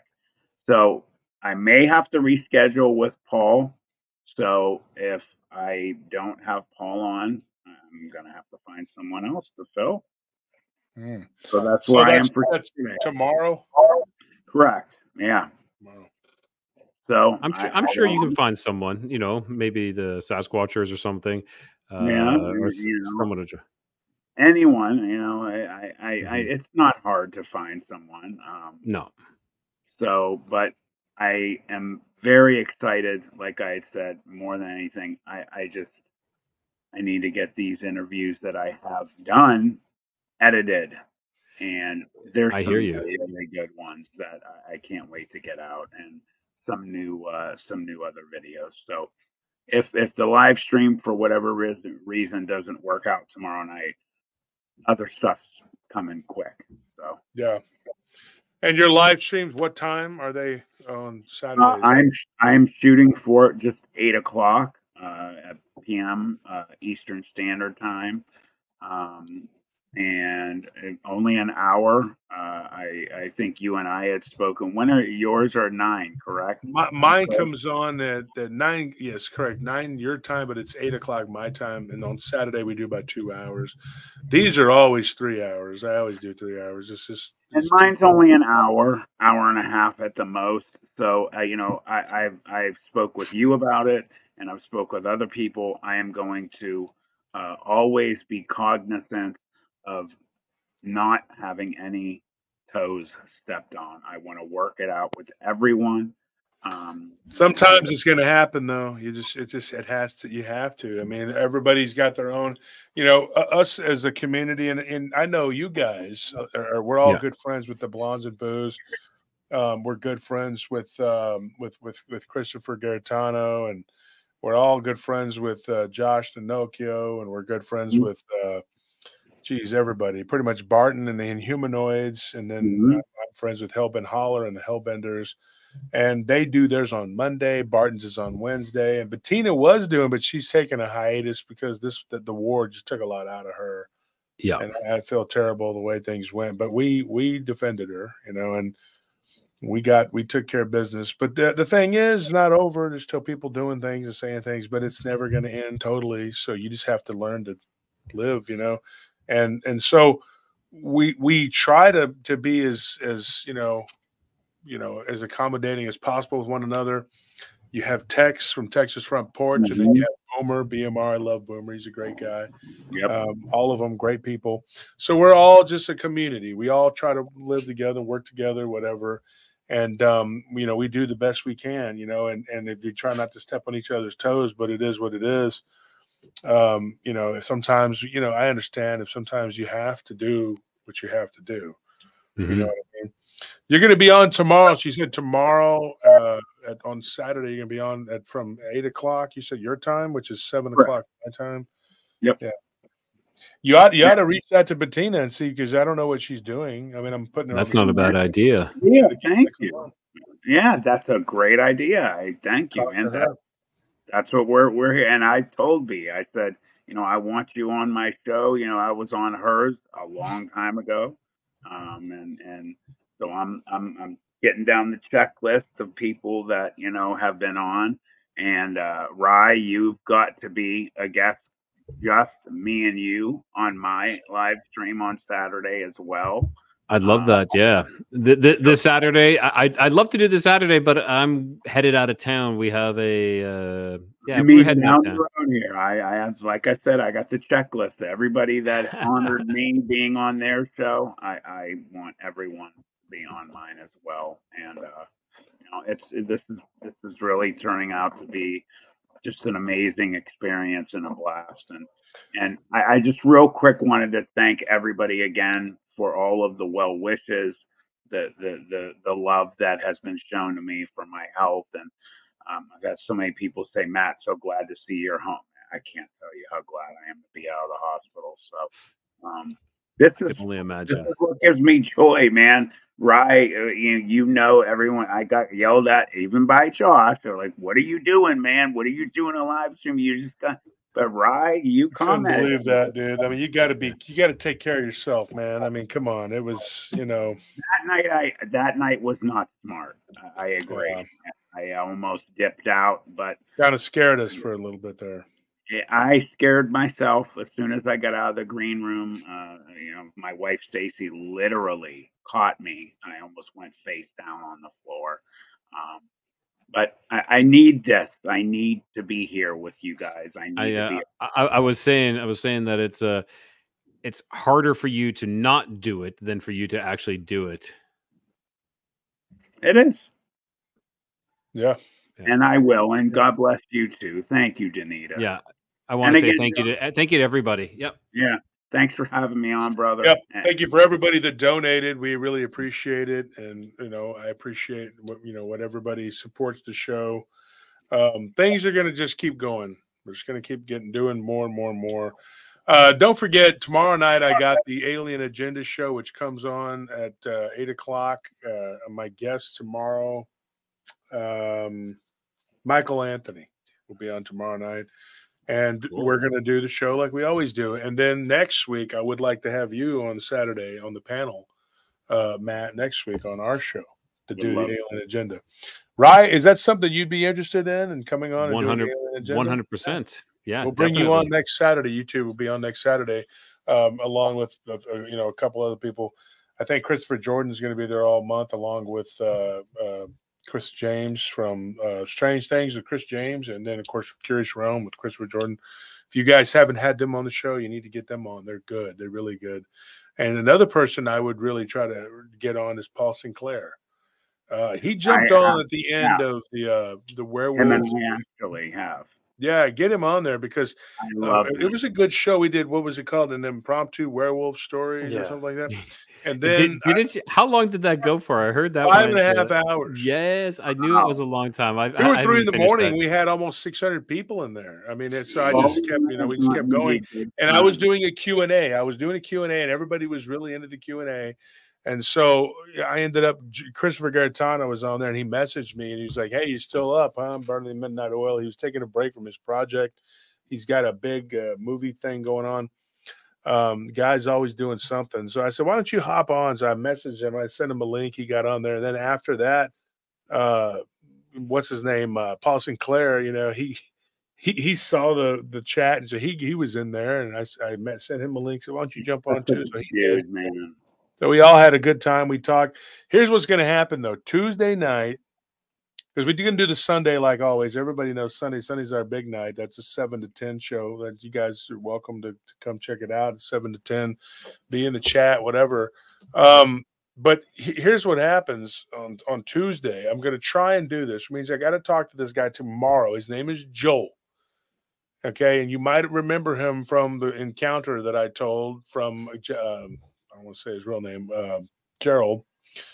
You might remember him from the encounter that I told of him talking about being in a cult where he was, for all intents and purposes, a werewolf. The guy, and I'm saying this is not a jokey, laughy thing. The guy, Joel, I did not realize was his aunt's boyfriend. And he's only a few years older than Gerald. And he was a blood-drinking vampire. That's what they did. Not this pretend stuff, none of that. It was real. They were steeped in magic and did all kinds of bad things. And so I've talked to him now twice, and hopefully I can talk to him tomorrow. I got to get up and talk to him tomorrow. And I still got to go do legs tonight. I got to do legs tonight. I got to work out. and then I got to get some sleep, and then I got to talk to this guy. So isn't it like almost, what is it, like 1 in the morning? 1 a.m. So I'm going to go home and take an hour nap, then go do legs, and legs is brutal. I got to do legs. I have to. I have no choice. I can't see how you can do that. The growth hormones, because I want to look like, like this, see, like that. I don't want to look like some you know, like When I get back on 2 yeah, feet, let's see if I can still do it. Like I used to be able to do it. Like, let me see Yeah, if I you can got get it. the Yeah, yeah. I'm kind of when tore I down get though from back on yesterday, so I can't 2 really do it. feet, so to speak, I'm gonna start working out again too, and I get There we down go. work Yeah. out with you guys when I see it. When I come down to the conference, Josh, we'll hit it. Before we go, though, I have to say something as well. There has been a group of people. Now, I've gotten donations from a number of people. Josh Turner and just a couple other people have been. I have no words. Josh did. It's not a Good you know, it's person. not a Let me thing. just say that. We don't have to get in specifics. Josh has just been there for me as a friend, and I wanted to point that out. I just want to thank you for being my friend. And Rye, you have been an incredible friend, and everybody who has been supporting me, just voices, and I've had people donating for new equipment and stuff. I just wanted to thank everybody. So. Oh. I just want to take that opportunity. Everybody, I really appreciate all the love and support. Well, you've been a good friend to me too, Matt, and we've talked a lot. And Rye, my wife wanted to give you something.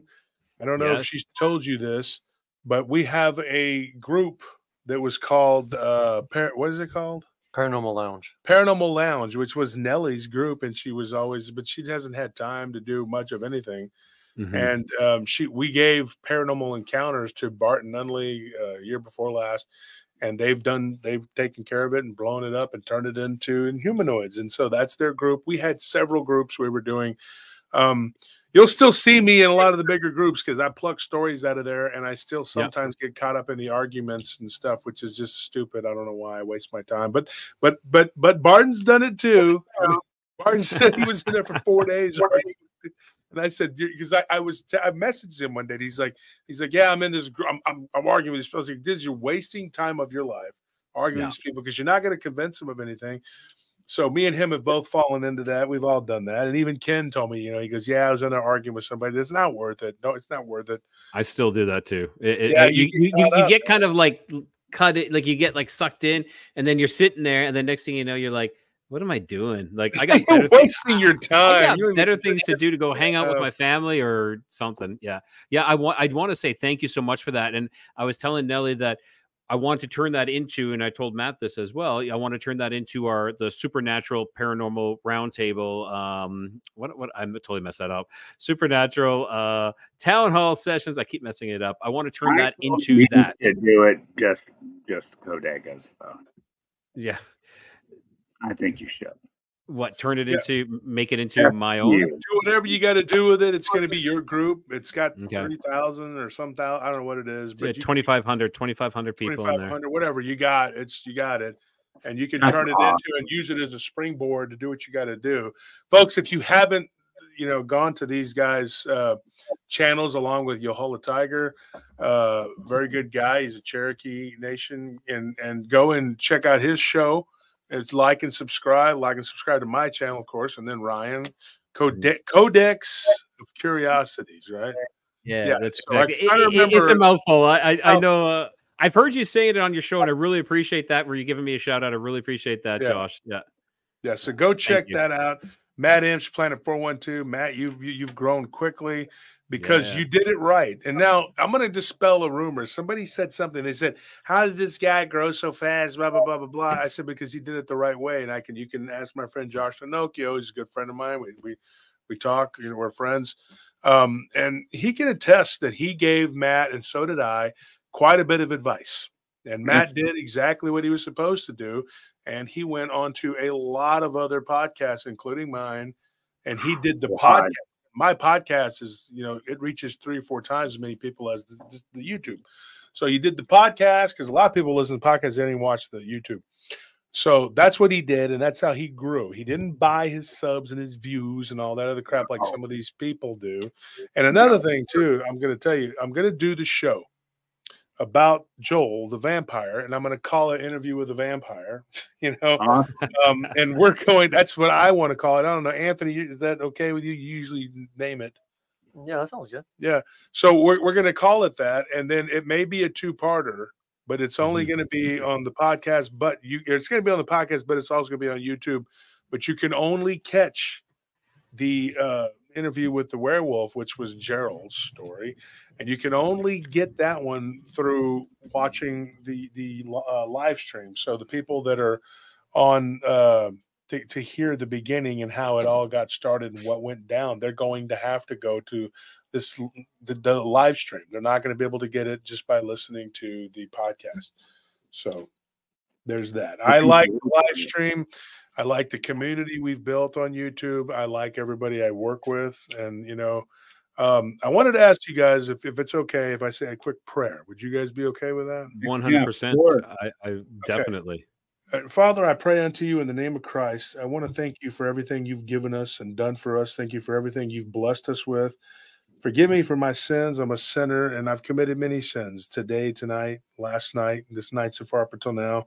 Please help us not to sin so much, and please help us to not fail in your eyes and to do everything we can. I know that we're only human, but we try to do the best we can, Lord God.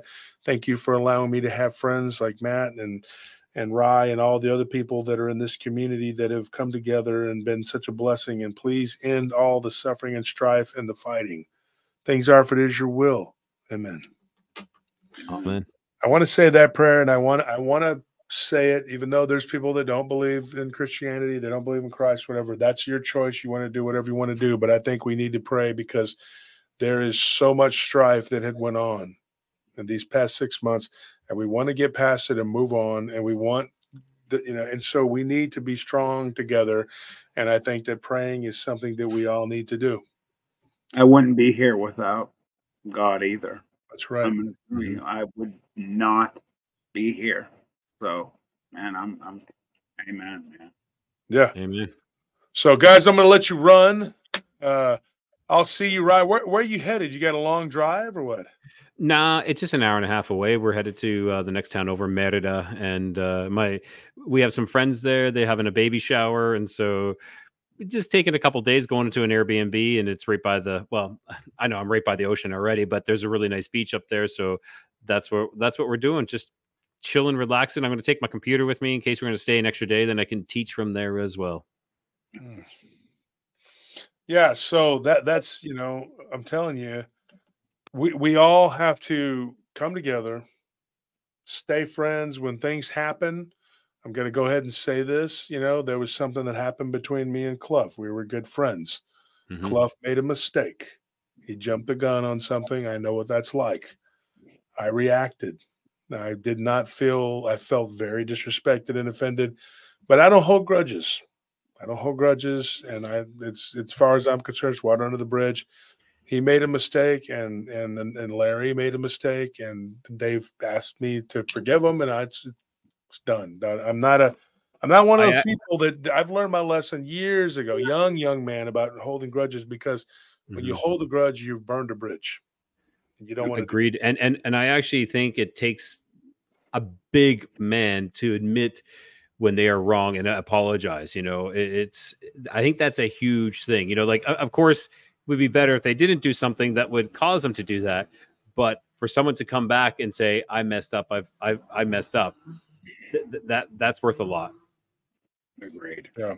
And that to me is the difference between them and the people that we were at war with. The people that we were at war with, there was no apology. There was nothing. It was always just attack after attack after attack. And finally, it's like, but I did stand by what I said.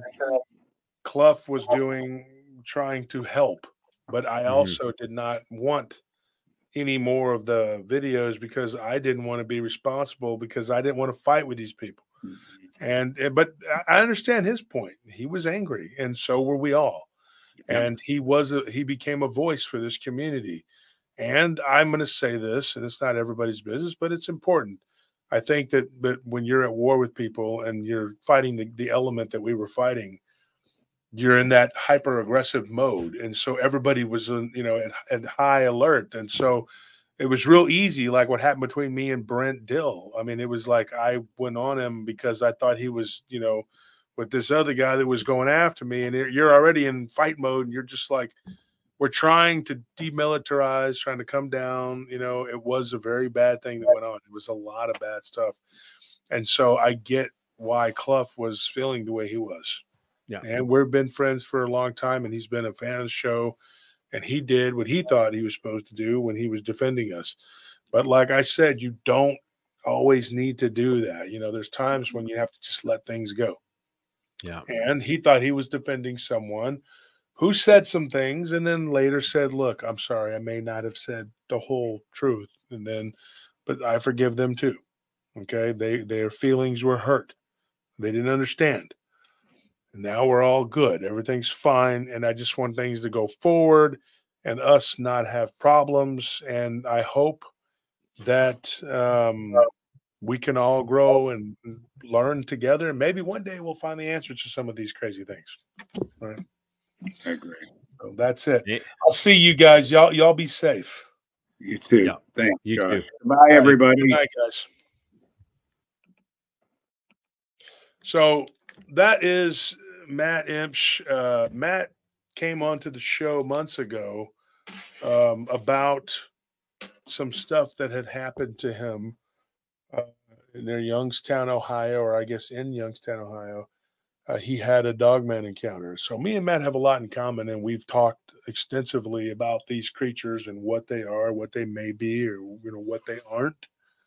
And I should have said it when he was on here, but one of the things we've kind of come to the conclusion, we do believe, and I can speak for him because we talked about this last night, that these things can be a form of shapeshifter. A lot of people don't want to believe that. They don't want to believe that. They don't want to believe a lot of things. They want to sit in a box and say, this is the world. It makes them feel good. It makes them feel safe. It makes them feel better about the world that we live in. Unfortunately, that's not how the world actually works. And that's the truth. But even if you don't believe like me, and even if you believe complete opposite of me, as far as like, unless you're worshiping the devil and you're doing bad things to people, then I don't want anything to do with you. But if, you can be whatever religion you want and you can believe whatever you want, I'm not going to hate you. I'm not going to love you any less because it's not for us to do that. We're not supposed to be that way.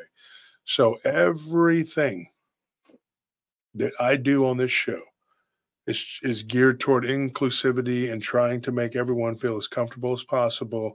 And I think that we are achieving great things here. And like I said, wait until this thing comes out on Tuesday. You're going to be blown away by some of the information that was given to me. It's pretty heady stuff. I don't know that it will be this Tuesday because if I don't get the interview done with him tomorrow, then I won't be able to do it on Tuesday. But I have to make sure I get every bit of information because that's the only way that I can do it and do it well. And I don't want to give you some halfway whatever. So if not, then I'll do another episode and then it'll be the next Tuesday. But anyway, it doesn't matter. There'll be an episode on Tuesday and there'll be one on, I'll be on Blondes and Booze on Thursday. Folks, I would consider it a personal favor if you would go to Blondes and Booze and like and subscribe. Those ladies are trying so hard to grow their channel. They're doing everything they can and they're doing everything they're supposed to be doing. And they're very respectful of me and my family and they treat us very well. And Brandy and Krista have been nothing but nice and kind to myself and Nellie, and they've been a wonderful help to the Nunleys, Barton and Letitia. They are trying to grow their channel, and they've been there in their corner trying to do everything they can to help them. They help everybody. So they help Tex. They help Jason McLean. They've helped Boomer. They've helped us all. And it's an honor for me to go on there every Thursday and talk and be on their show. I was on there last night. So, that's it. I just want you guys to show them some love. If you would just go to Blondes and Booze and give them some love. Give them a like and a subscribe. I appreciate it. We will be here tomorrow night. I'm so excited. I love Saturdays. Saturdays are the best. I love we get to talk about the alien agenda, what it may or may not be. And it's going to be a lot of fun. We're going to do it tomorrow. Okay. Thank you so much for tuning in and good night.